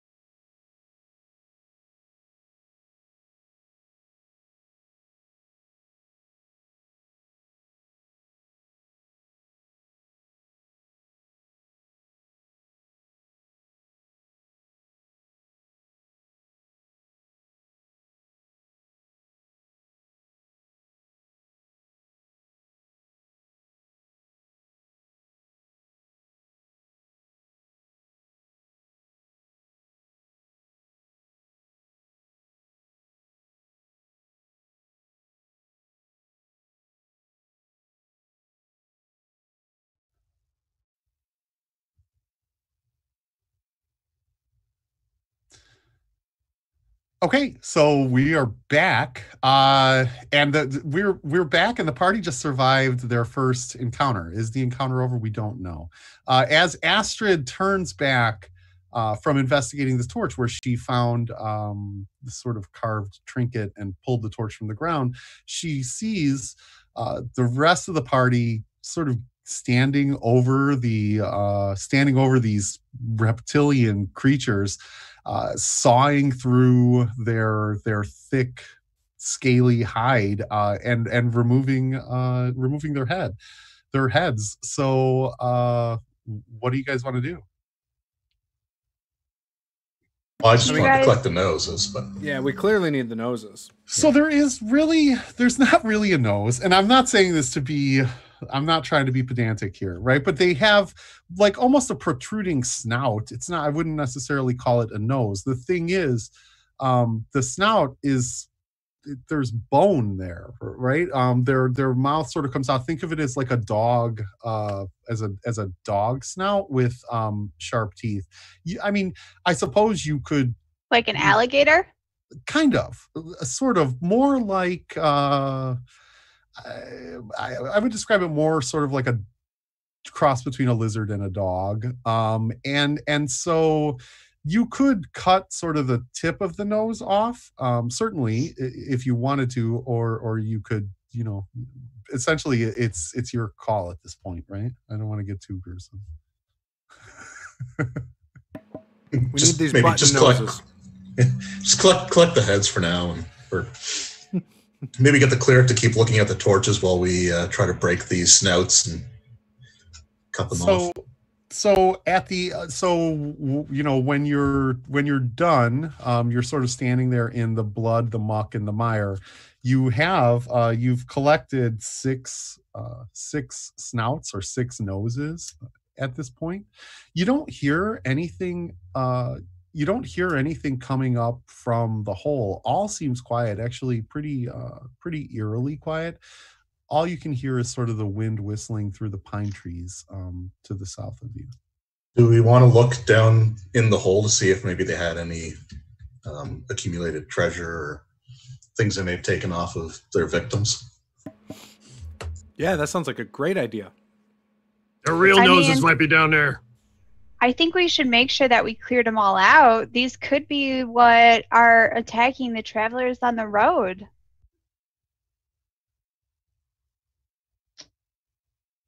Yeah, so it's our civic duty. Yeah, it really is. I mean, our paths have crossed for this reason, you guys. They smell pretty bad. You think they're good eating? That's all you, LBJ. I'm not touching that. I'm sure you've had worse. I mean, if you help me clear them out, I'll help you cook them. Oh, that sounds like a deal. So, you look to the hole. The hole is approximately 24 to 26 inches across. It is not. It's not. You're certainly not going to be able to come out more than one at a time. And it's going to be hard going, specifically for anyone who's wearing plate. To kind of maneuver down there. You're not sure. You can see it goes down. Can we tell if it opens up, or is it all dark down there? It's all dark. It goes down about 4 feet. You can see that it bottoms out after about 4 feet and then, heads off in the westerly direction, but you have no idea if it, widens up. Basically, you're seeing down and the floor and then an opening to the west. I'll stick my head in and see what I can see. So again, is someone? I mean, you could stick your head down, but it drops down about 4 feet. Unless somebody's really holding your legs, I don't know that you're going to be able to get down far enough to be able to see. It sort of goes down, and then the opening to the west is the same. It's almost like think of it as a burrow. It's not necessarily I'll hold you down there if you wanna check it out and get a better read on it. Yeah, that's fine by me.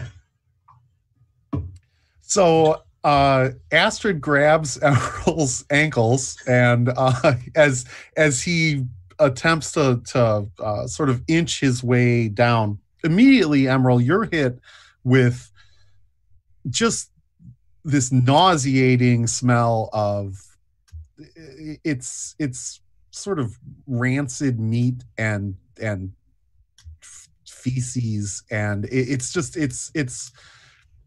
smells of dead animal and a latrine is essentially the smell that you're hit with. As Astrid begins to lower you down, you can hear you begin to hear, as you get closer to the hole, you begin to hear a familiar clicking hissing sound, but it sounds to be echoing off of the burrow. It doesn't sound it actually sounds pretty far away. It's more of a hushed clicking and hissing, and it doesn't sound aggressive. I guess it sounds it's a much more soothing hissing and clicking. It's a kinder, gentler hissing and clicking. Huh. And then as you finally get to the bottom where you're able to see under, you can see it is essentially a burrow. So 24 to 26 inches rough hewn. It looks like it was dug out. It does widen up to the west. Your guess is, you probably would have to crawl through this 24 to 26 inch burrow for about 5 feet. And then it does look like it opens up into a more natural chamber. Okay, I'll signal for Astrid to pull me back up. Okay, you wiggle your toes, and so Astrid, you feel Emerald sort of shaking his feet. You doing okay? Yeah, just I try. I'm not going to yell or anything. I'll just try to whisper. Just pull me up. Yep. Okay. I'll grab his feet and pull him backwards. Okay. So after a little bit of struggling and a whole bunch of heavy lifting, you get Emerald back, and you're all on the top of the mound. And when you come out of the hole, when you bring your head out of the hole, Emerald, you don't hear that hissing or clicking. It was very soft and faint. You could only hear it when you were down there. Okay, I'll just relay that information to the group, so we all know it's what I saw, and then just ask them what they want to do. Well, so are we able to fit down there? I mean, it doesn't sound like you can actually do anything in there. It's a bit of a squeeze until you get to the sort of the bottom of it, where it opens up into more of a natural cave. Gotcha. It doesn't smell bad or anything? I mean, it's pretty decent in there? Yeah, no, it should be fine. I say as I cough and retch and spit up a bit. Okay. I mean, if he says it's good, LBJ, it's got to be good for you. Yeah, you've been traveling with me. Should be good. Astrid, you believe this is like some fate or destiny or something? yeah, I mean, we can't leave these types of creatures attacking people. And you and I both know, we all know that there's nobody at the city could probably take care of this. Yeah, but I mean, are we able to get in there with our armor on? I mean, you just got to shimmy. Yeah. All right. This is worse when it comes to plan B and running than the first plan B and running. I'm just saying. But you having to go through 2 separate bottlenecks to get away? Yeah, it sounds tough. I mean, if you want to go first, I'll also push you while I wiggle through if you need some help. I would rather be last and be pulled through. All right. Well, I mean, somebody has to go first if we're going to do this thing. Yeah, I thought you would go since it's your destiny. Like fate has brought you here. Oh, okay. Yeah. I can do that. I can definitely do that. Are you going to be able to see in there with that tiki torch? Well, I don't know. I've never gone climbing through a small hole in playmail with a tiki torch before. So I don't really know how great it's going to go. Maybe Emerald should go first. Before that, how sturdy or durable is the mesa that we're standing on? It's pretty solid. So it's not stone, right? It is earth, but it's above the water line. So where you're standing, it's quite solid. It's hard packed. It's hard packed earth. I was just thinking of like securing a rope and then throwing it down the hole so that way you can use it to pull ourselves up. So you don't. There's not really much to tie it to. You could try to tie it to one of the tiki torches, but your guess is that is not going to hold the weight of No, I've got like iron spikes that I was thinking of spiking in and securing the rope to that. Yeah, you would surmise that spiking the ground and then tying a rope to the spike would be just fine. Yeah. Okay. So I'll do that first, and then I guess I'll just start shimmying. As you're driving the spike into the ground, you hear sort of the clicking and hissing. The sound begins to increase. It gets louder, and it's starting to. It's an aggressive sounding. It's an aggressive sounding hissing and clicking now. Okay, so I guess now we have another decision to make. That sleep spell was my one spell. Is it worth it at this point? I thought you were good with a bow, Emerald. Maybe we just lure him out. Let's smoke him out of there. We'll just shoot him with our bow, see who gets more hit points. Yeah, well, sure. Maybe Astrid can cheat and say she's got 5 more on a single hit next time. I mean, wouldn't it just be sort of like whack-a-mole for me and my hammer with them coming out of the hole? You could try. Right? And then you guys shoot the ones on the side? Yeah, every single one that you miss. So let me clarify. I just want to clarify. The sound is increasing, but it doesn't. I don't mean that to imply that it's getting closer. It's just getting louder, right? So that sort of the whispered hissing and clicking is now you can hear a much louder hissing and clicking. It still sounds like it's resonating from further deep in the burrow itself, but it is louder. You get the sense, I'm going to metagame here for you. You get the sense that driving the spike into the mound was heard and sort of reverberated in the mound itself, and they're aware that you're doing something up top. Okay, but they're not advancing, so it doesn't sound like it. Yeah.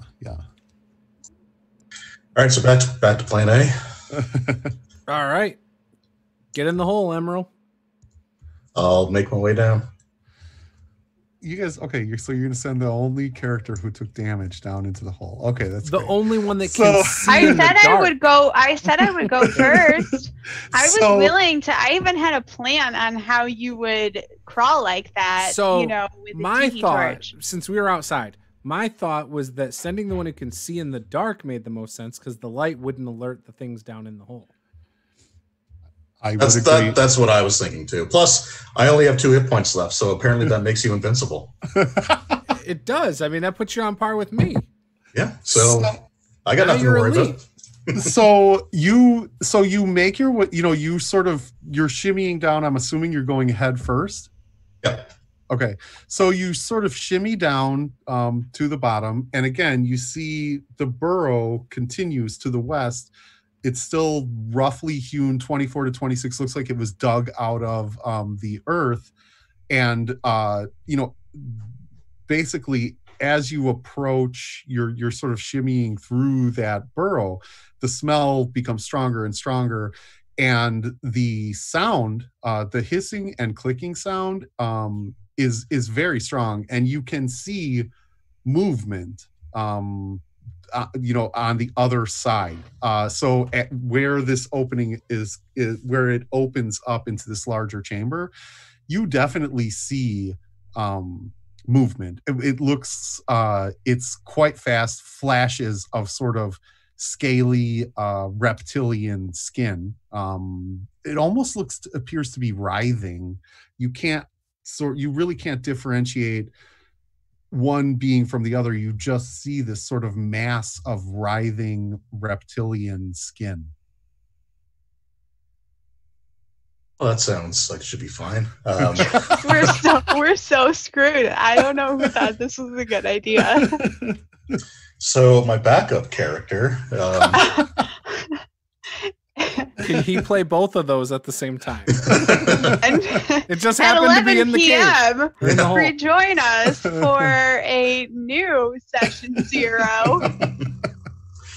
I mean, I guess in for a penny, in for a pound. I'm already making my way through. I'm hoping that there are people sort of following behind me as I'm. Yeah, so that's a good question. What is the rest of the party doing? No, the second his feet are all the way in there, I mean, I'm just waiting for him to get far enough along so that I can go in there, because there's clearly concern that we're gonna, I need to get through this passageway as quickly as possible is my thought. So you are following behind. Is anyone going in after Astrid? Essentially, you can get two characters into this. You can get two characters into this burrow before the opening chamber. So you'll have like 2 in the burrow and then 2 on deck. Is anybody else planning on going in after Astrid? Are they having to get like? Yes, their hands in. They're on all 4. Not even really all 4s. They're kind of like army crawling on their belly through this burrow. Yes. Are they having a hard time? Yes, they absolutely are. It is slow moving. They're not getting stuck. I'll say that, but it is definitely slow moving. They're inching. Picture yourself trying to, work your way through a furnace vent. Like Bruce Willis and Die Hard. Bruce Willis and Die Hard. That's exactly what it is. Some would say the greatest Christmas movie ever. But with mud and muck and an overwhelming smell of rancid meat and feces. Yeah. I would nudge LBJ into the hole. Like, go, man, you're next. I'm last. Remember, I said this.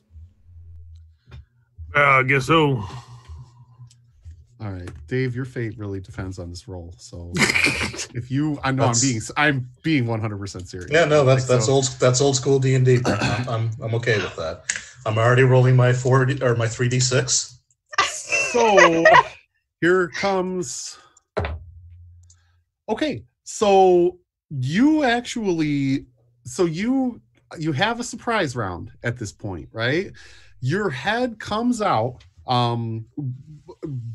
Basically, you pop your head out. What you see before you is an open chamber.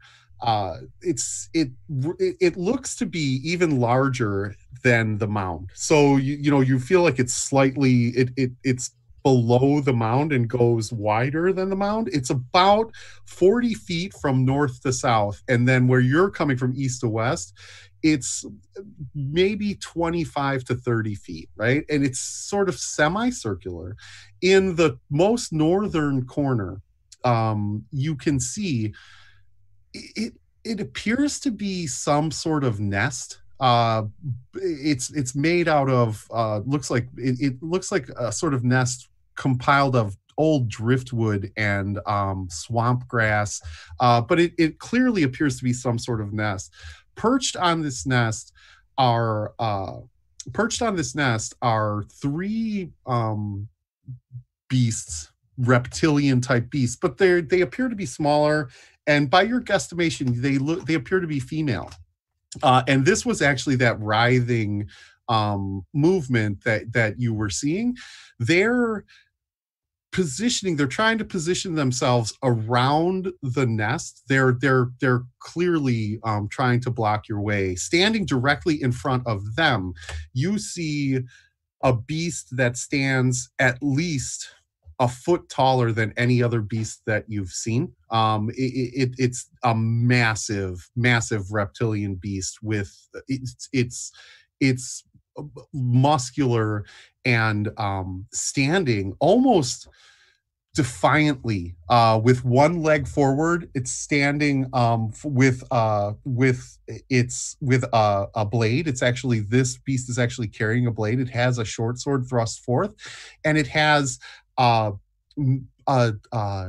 fashioned similar to the type of trinkets that you had saw on the torches. It has a necklace with those types of trinkets, but it appears to be, it glints as if it's precious metal. You can't really tell, based on your infravision, the color of the metal, but it appears to be some type of precious metal.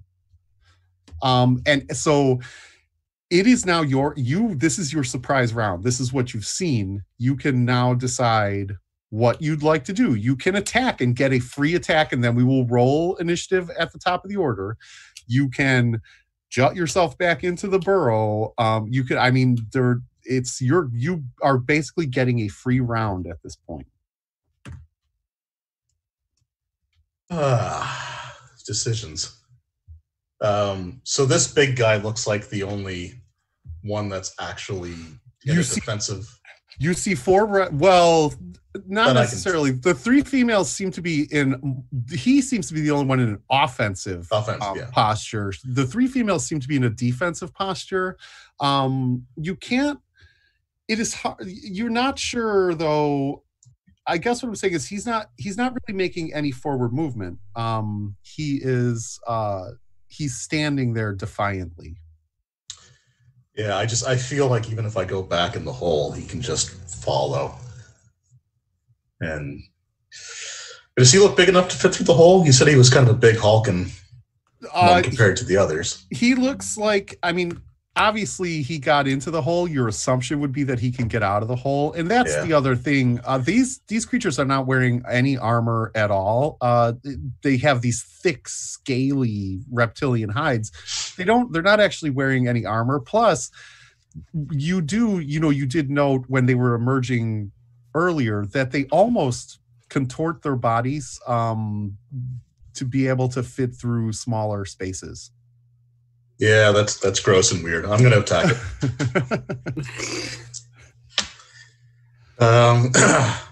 For the record, I just rolled up my stats for my backup character. So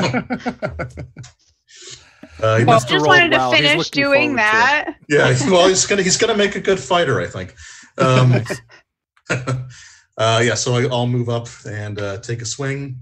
There's enough room or clearance for me to swing two-handed, or like a. Yes. Yeah, I'll give it to you. You can certainly swing two-handed, but here's the thing, right? When you use your weapon two-handed, you lose initiative automatically. Any two-handed weapon always loses initiative. I'll swing one-handed then for now. Okay. So then give me an initiative roll. Initiative or the attack roll for surprise? You're taking the attack on this. Okay, I got it. Yep. Okay, yeah, no, I'll swing two-handed for this first one because he's caught off guard. Yep. All right. That's a 19 on the die, so that hits armor class 0. That is absolutely a hit. Okay. So then a D8 plus 1. This is where I need a good roll. 7 damage. Okay. So you bring your bastard sword down, but it's more like swinging straight across. Exactly. Yeah. So your field of movement is sort of restricted. Your blade does strike true, but he does not seem bothered by it. In other words, he sort of takes it in stride and just hisses and clicks in your face as he takes the damage. Oh, I have some regrets. Regrets were made, or regrets were had. Mistakes were made, yeah. Yeah, right. And as you strike strike him, the 3 female reptilian beasts also scream defiantly with sort of that hissing and clicking noise, and they sort of reposture themselves jockey to sort of block this nest. Astrid, you can enter the cave. You're not going to be able to attack on this round unless you win initiative. Because now we're top of the order. LBJ and Sloppy are basically not in this. You are coming through, but this creature, essentially now we're top of the order. If you get initiative, if you win initiative, I'm going to say that you will be able to emerge and attack. If you do not have initiative, you'll be able to emerge. You will not be able to attack, and Emerald's basically going to take the brunt of it. So roll well, Dave, is what I'm saying. Oh, great! No pressure, right? D6. Yes, sir. And your dex modifier is. Okay, so I rolled 6. My dex modifier is 0, so I got 6. Perfect. You it's all you. Okay. I guess I'll swing, I guess, one-handed now. Okay.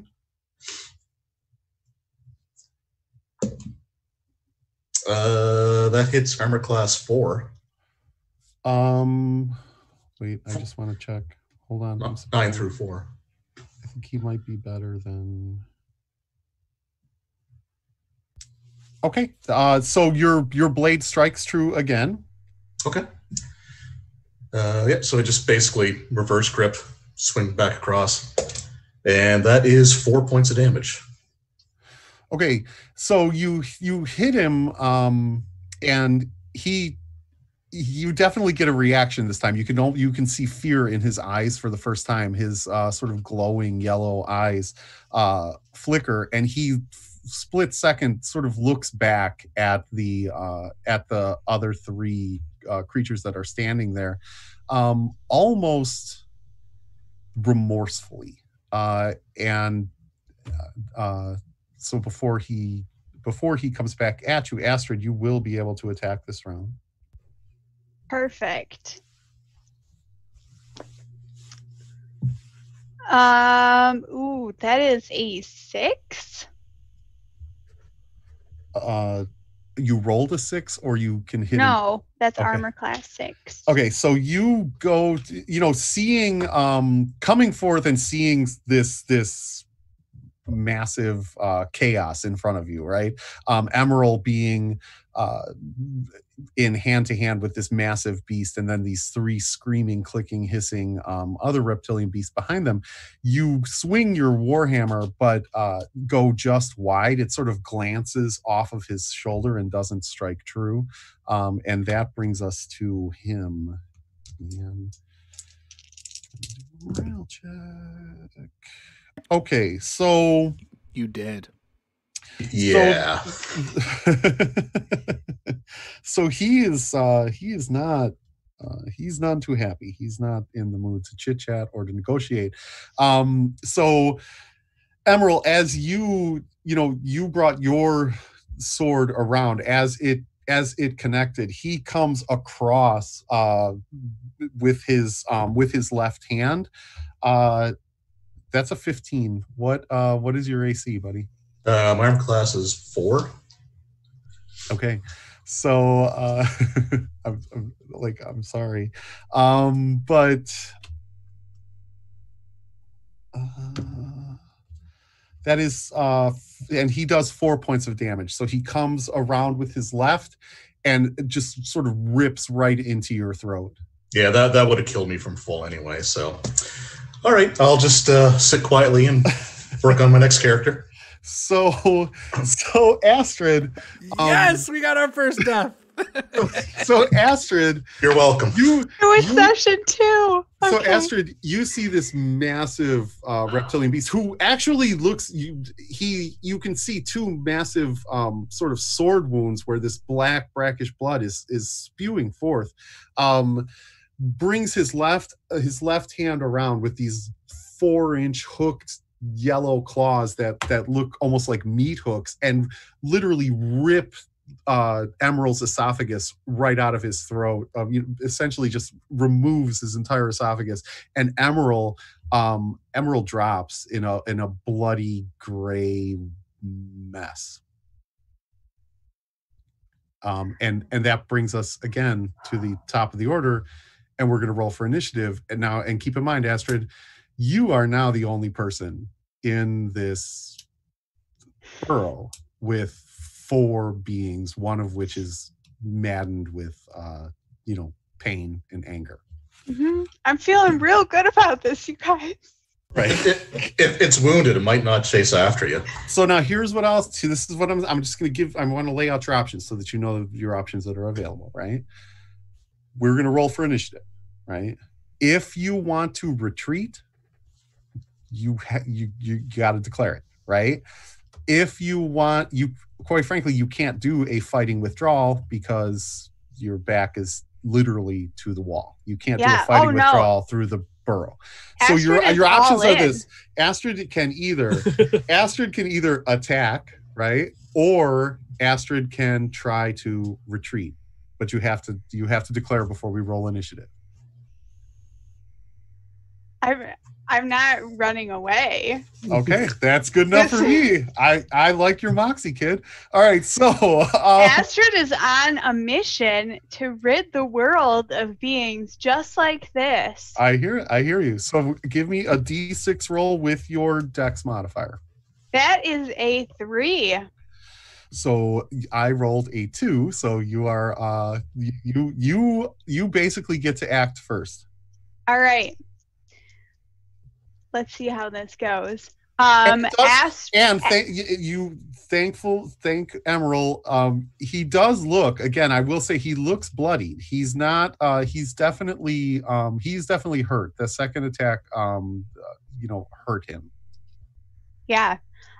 So Astrid, seeing her, beloved friend fall near her traveling companion, pulls back her warhammer and just is gonna try and clobber this thing. Like, she's not even avoiding its nose. Okay. Because she's so upset about this. And that is probably not going to work out well for me. That is a 6.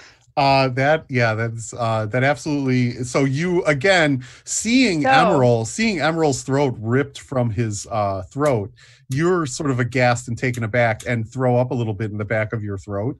And so as you go to swing your hammer, it again goes wide. It glances off of his shoulder.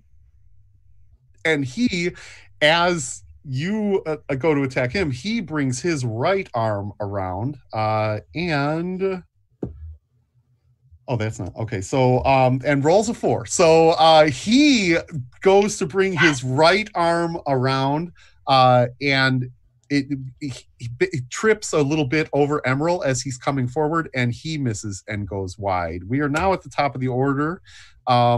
Has anyone else come through this burrow? No, right? LBJ, I'm making my way down. She said she would help me. Yeah, he said. Yeah, he would have been right behind me. So. Okay. So then, I'm right behind him. Right. So then, so at this point now, we're going to roll initiative. Again, if you win initiative, LBJ will emerge from the hole and he will be able to attack. If you lose initiative, LBJ will emerge from the hole, but he will not be able to attack. Okay. All right. Let's do this. Need a 1. I mean, I got a 2. Well, there you go. So, your attack. All right. That is a armor class 0. That is definitely a hit. that is 2 points of damage, which is the least amount of damage I can So do. he takes the hammer blow and it stuns him for a second, but he is still not down.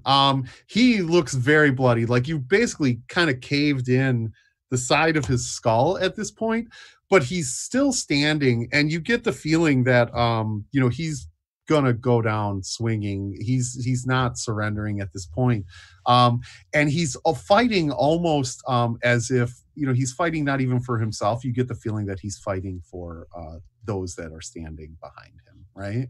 Yeah. Astrid was feeling really good about that hit, but that foot kind of slipped a little bit on Emerald's bloody pool next to me. So sorry about that. So LBJ, you are emerged and you can close, distance, and melee at this point. Do I know? Does he notice me? Yes. I mean, he's noticing. He notices. He can see well in the dark. You're assuming from his yellow eyes that he's and I mean basically he's standing right. You emerged from a hole where he's standing. Right, so he's not turned aside. Okay. Right. Okay. Close the distance and attack this dude. Okay. Big money. Natural 20. Wow. Okay. Now we're talking. So that is you're doubling across the board, right? So like whatever so in other words, whatever your dice roll is, you're doubling, then you're adding modifier. Okay, that's easy. There's no modifier. I rolled 4 damage, so that'd be double that, so 8. So 8 plus, okay. And then add your no modifier at all? No modifier. No. All right, so tell us what that looks like.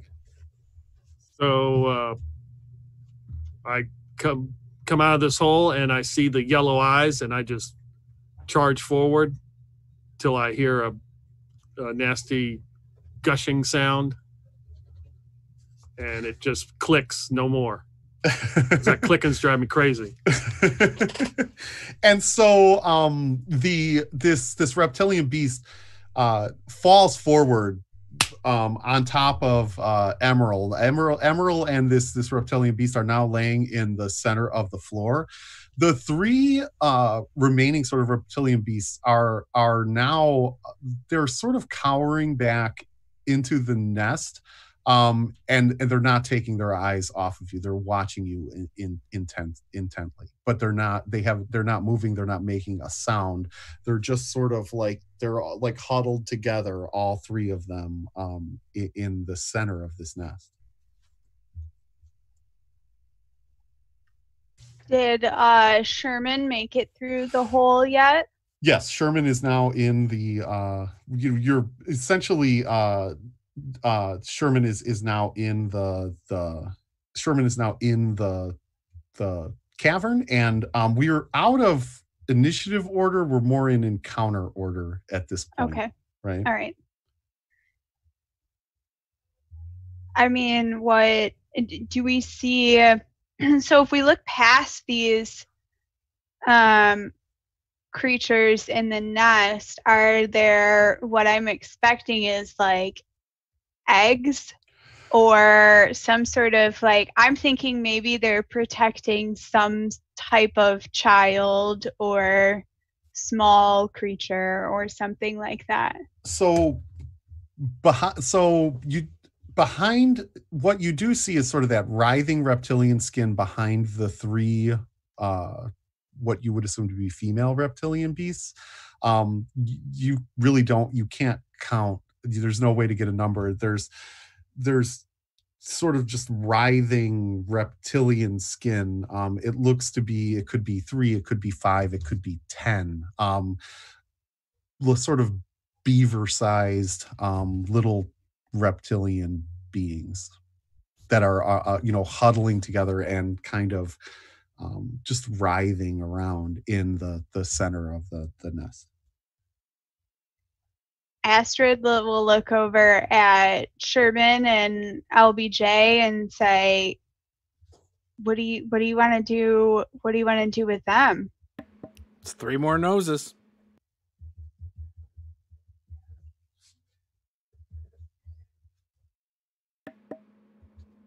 Right? LBJ? I mean, Yeah. We could burn it. the nest. Yeah. Wait, what happened to Emerald over here? I kind of go over. He's I poke dead. him with my boot. Oh, to see if he's right. still moving. Sherman this is didn't a even. bad idea, Emerald. Jeez. Sherman didn't even know. Yeah. So Sherman, as you emerge, right, you see a massive bloodied reptilian beast, and Emerald with just his throat ripped out. Yeah, that's a bummer. What does Emerald have on him?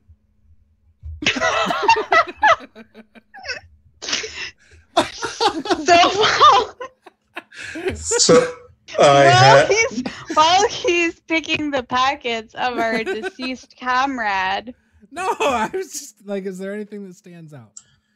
I had short bow with 40 arrows. Okay, I'll take some arrows.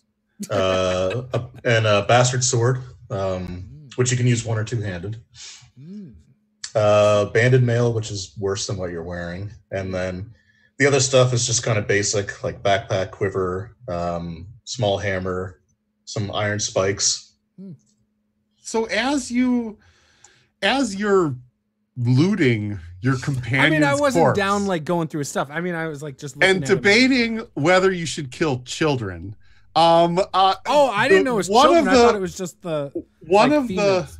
the female reptilian beasts tosses a sack towards you at the basically tosses a sack out from the nest and then cowers back again, and you can hear the clink of coins within the sack. If they should have just led with that, and this would have, not been so bad. I don't know if they're do we think they're the creatures that have been attacking the people on the road? Like, if we don't kill them, are they going to attack people? Or so here's what you see in the rest of the cavern. Now that actually, you don't see anything unless somebody lights we have tiki torches. I brought the tiki torch. Okay. Yeah. So what you can see in here, you see three what appear to be deer, antelope, that sort of thing, carcasses in various states of decay. It looks like they've been feeding off of them for a while. None of them look fresh. And that's sort of where that rotten meat smell is coming from. So you see those three. You do see one wooden crate, but that is the only, like, everything else sort of looks natural. What I mean is they appear to live more like beasts than men. They don't appear to have they don't appear to build anything. They're sort of nesting, and this appears to be their burrow, like that they've sort of dug out of the ground. Guys, maybe we should just leave them alone. I don't think these are the creatures we're looking for. I will grab Emerald's bag and drag it out through the hole with me. Okay. So what was the big guy wearing? LBJ, you're looking at it's a necklace. It appears to be silver. It's roughly hewn, kind of, it has the same, so it's sort of like silver nuggets that are roughly carved into that same kind of dragon's head or lizard head shape, basically strung on a piece of twine. So I'm gonna take that necklace off and put it on. Okay. So you take the necklace off and you put it on. As you put the necklace on, the three sort of what you would determine to be female reptilian beasts kind of prostrate themselves to you, right? They're sort of kneeling and they're bowing at this point.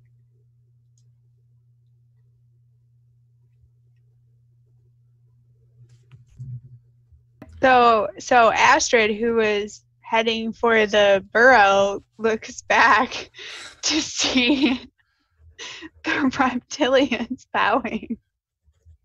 Right. Yes. Keep what you kill.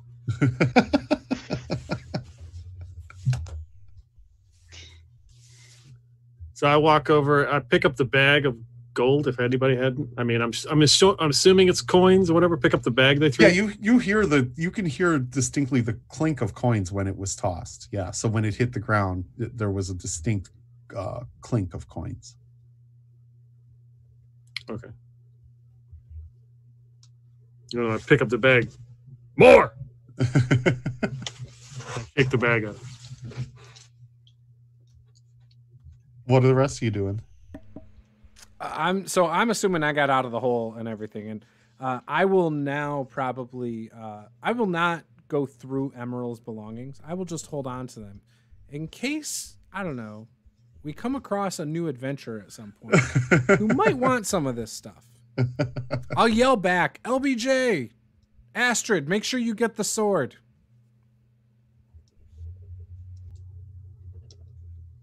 Astrid had climbed into the burrow while LBJ was being worshipped, so she's already heading out.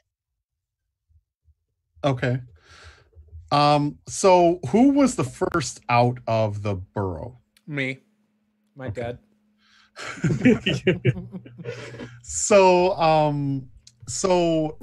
as you emerge, Sherman, as you're emerging from the burrow, you hear human voices. It sounds like it's coming north. It's human voices from the road. Where'd they go? Over here. Yeah, on the other side of the river from the road. It sounds like they're looking for us. It sounds like they're looking for something. I'll kind of talk normally into the hole. Guys, there's people coming. I don't know if they're friendlies or what. So hurry up. And I'll draw my bow and take a defensive position. Got noses. What? We just dealt with some lizard creatures. What are you talking about? Some people out here. Just hurry up. I'll move through the burrow, warp speed. So LBJ and Astrid, you emerge from the burrow, and you can hear the voices as well. And in fact, just as you are emerging from the burrow, up the ramp that is on the opposite side of the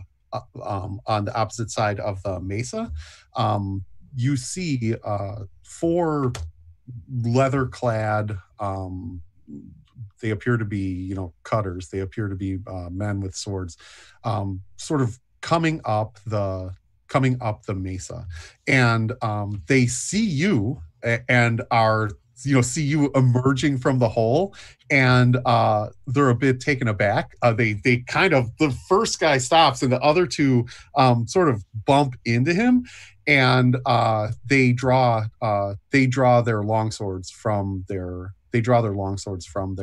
sheaths. If it helps, my other character's ready. I show them my necklace. Proper bow.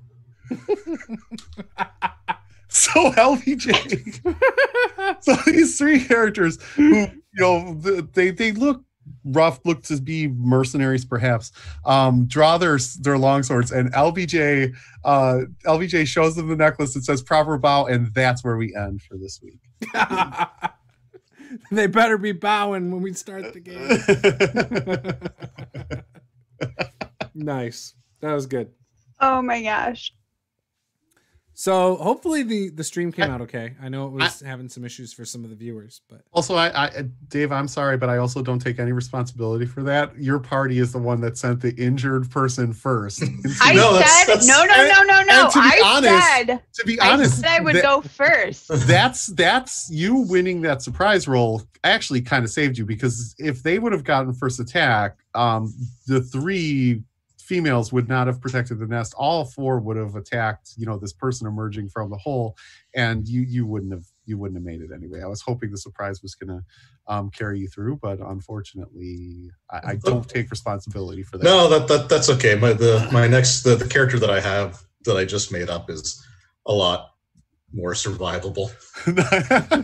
So he's basically just going to be like a tin can with a ton of hit points. He's a lot more live worthy. Yeah. Yeah. I rolled max for my HP, and I actually have a bonus to my con. So nice. Perfect. Nice. Yeah, because so far I'm the tank, and that's kind of scary. How much HP you got? 5. Oh, sorry. Oh, you got 5. Oh, okay. I got 5. How much 6. do you have? 6. Oh, okay.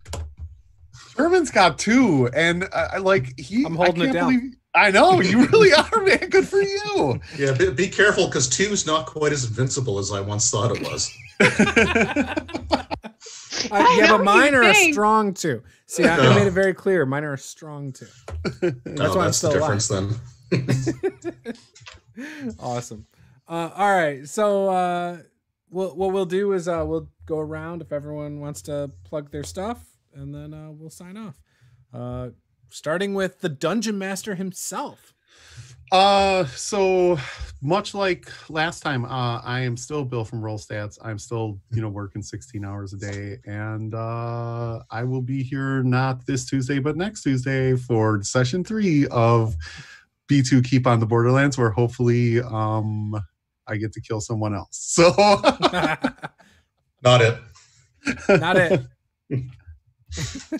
I mean, we know it's not going to be me. That it was fun. LBJ. Okay, so here's what I'll say. First of all, it was fun. Second of all, that was a good death. No, I'm serious. Quite frankly, you did a lot of damage to that creature. If it weren't for LBJ's, sort of crit and your 2 solid hits, more people could have gone down, right?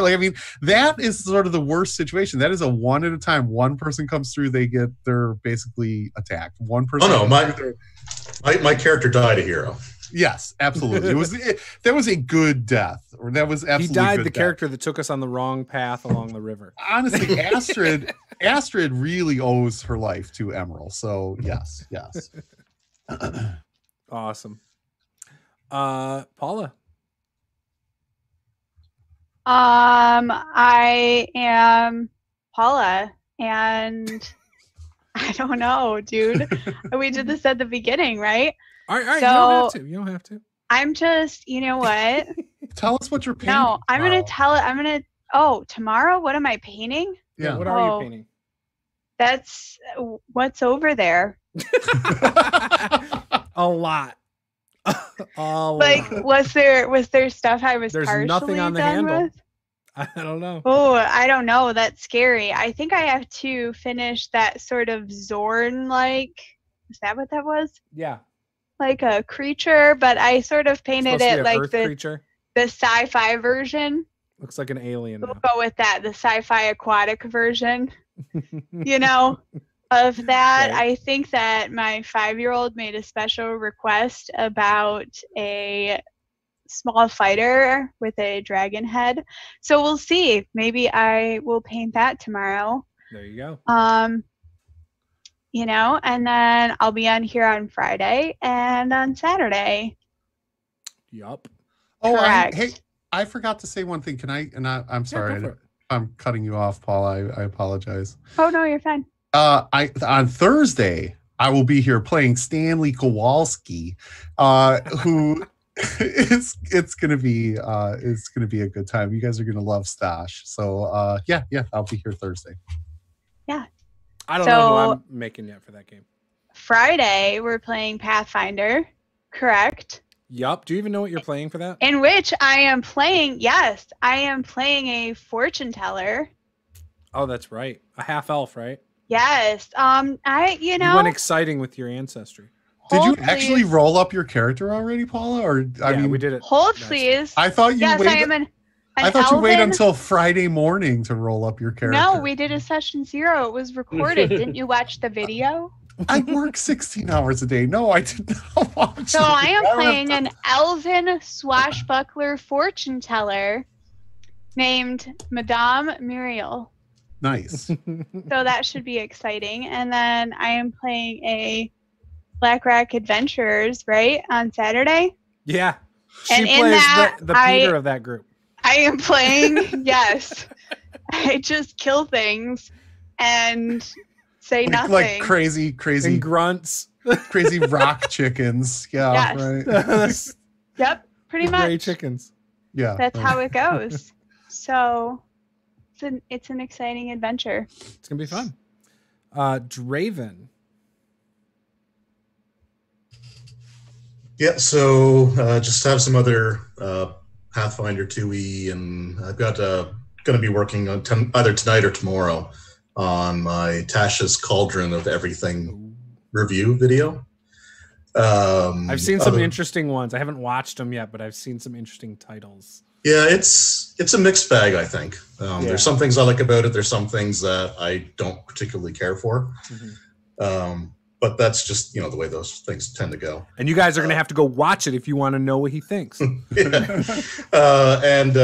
barring any sort of other catastrophes, I should be part of the Friday Pathfinder game on this channel as well. Yeah, I think you're the only tank. Yeah, that's fine. I'll be playing Durgan Mornward, who's a half-orc paladin, former gladiator, exhibition gladiator. So kind of like the Galarian equivalent of pro wrestling. I love it. And then on the weekend, just a few private games that I'm running that hopefully Bill will be a part of both of those as well. So you just so you know, like lightning can't strike twice, Dave. So you died today. Juice can't kill you on Friday. Just that's so true. You know, I'm immune now. Right. I don't know. It might go a lot like tonight. And I don't know the system, so it might even be worse. Who knows? I can help you with that. So that's my stuff. That's cool. BN Drake. The last couple of videos for the final campaign should be up soon. If you want to know what the players on the Thursday game may or may not encounter, you can just watch the last hour or so, because I kind of gave away a lot of hints. And we start Pulp Cthulhu Session 0 on Thursday on this channel, and we're going to light that dumpster fire right. So it should be pretty interesting. And I've got another campaign starting on Sunday, which is Stars Without Number. One new player is coming back who played in a couple of 5e campaigns. So, oh, cool. It should be interesting. Awesome. And yes, we have, again, mini painting tomorrow, Pulp Cthulhu Thursday, Pathfinder Friday, Saturday 5e, and then Sunday I will be streaming over on Twitch some Dragon Age Inquisition. So I've been playing that a little more. The Pathfinder Kingmaker video game, I'm worried because it keeps crashing on me. So I'm just going to wait. Hopefully a patch will come out in the next few days and I'll go, okay, I'm going to play it again. So, but we'll see. But yeah, so that was it, guys. We'll be back in 2 weeks on the same exact night, same exact time. So be sure to hit subscribe and we will see you guys then. Game on.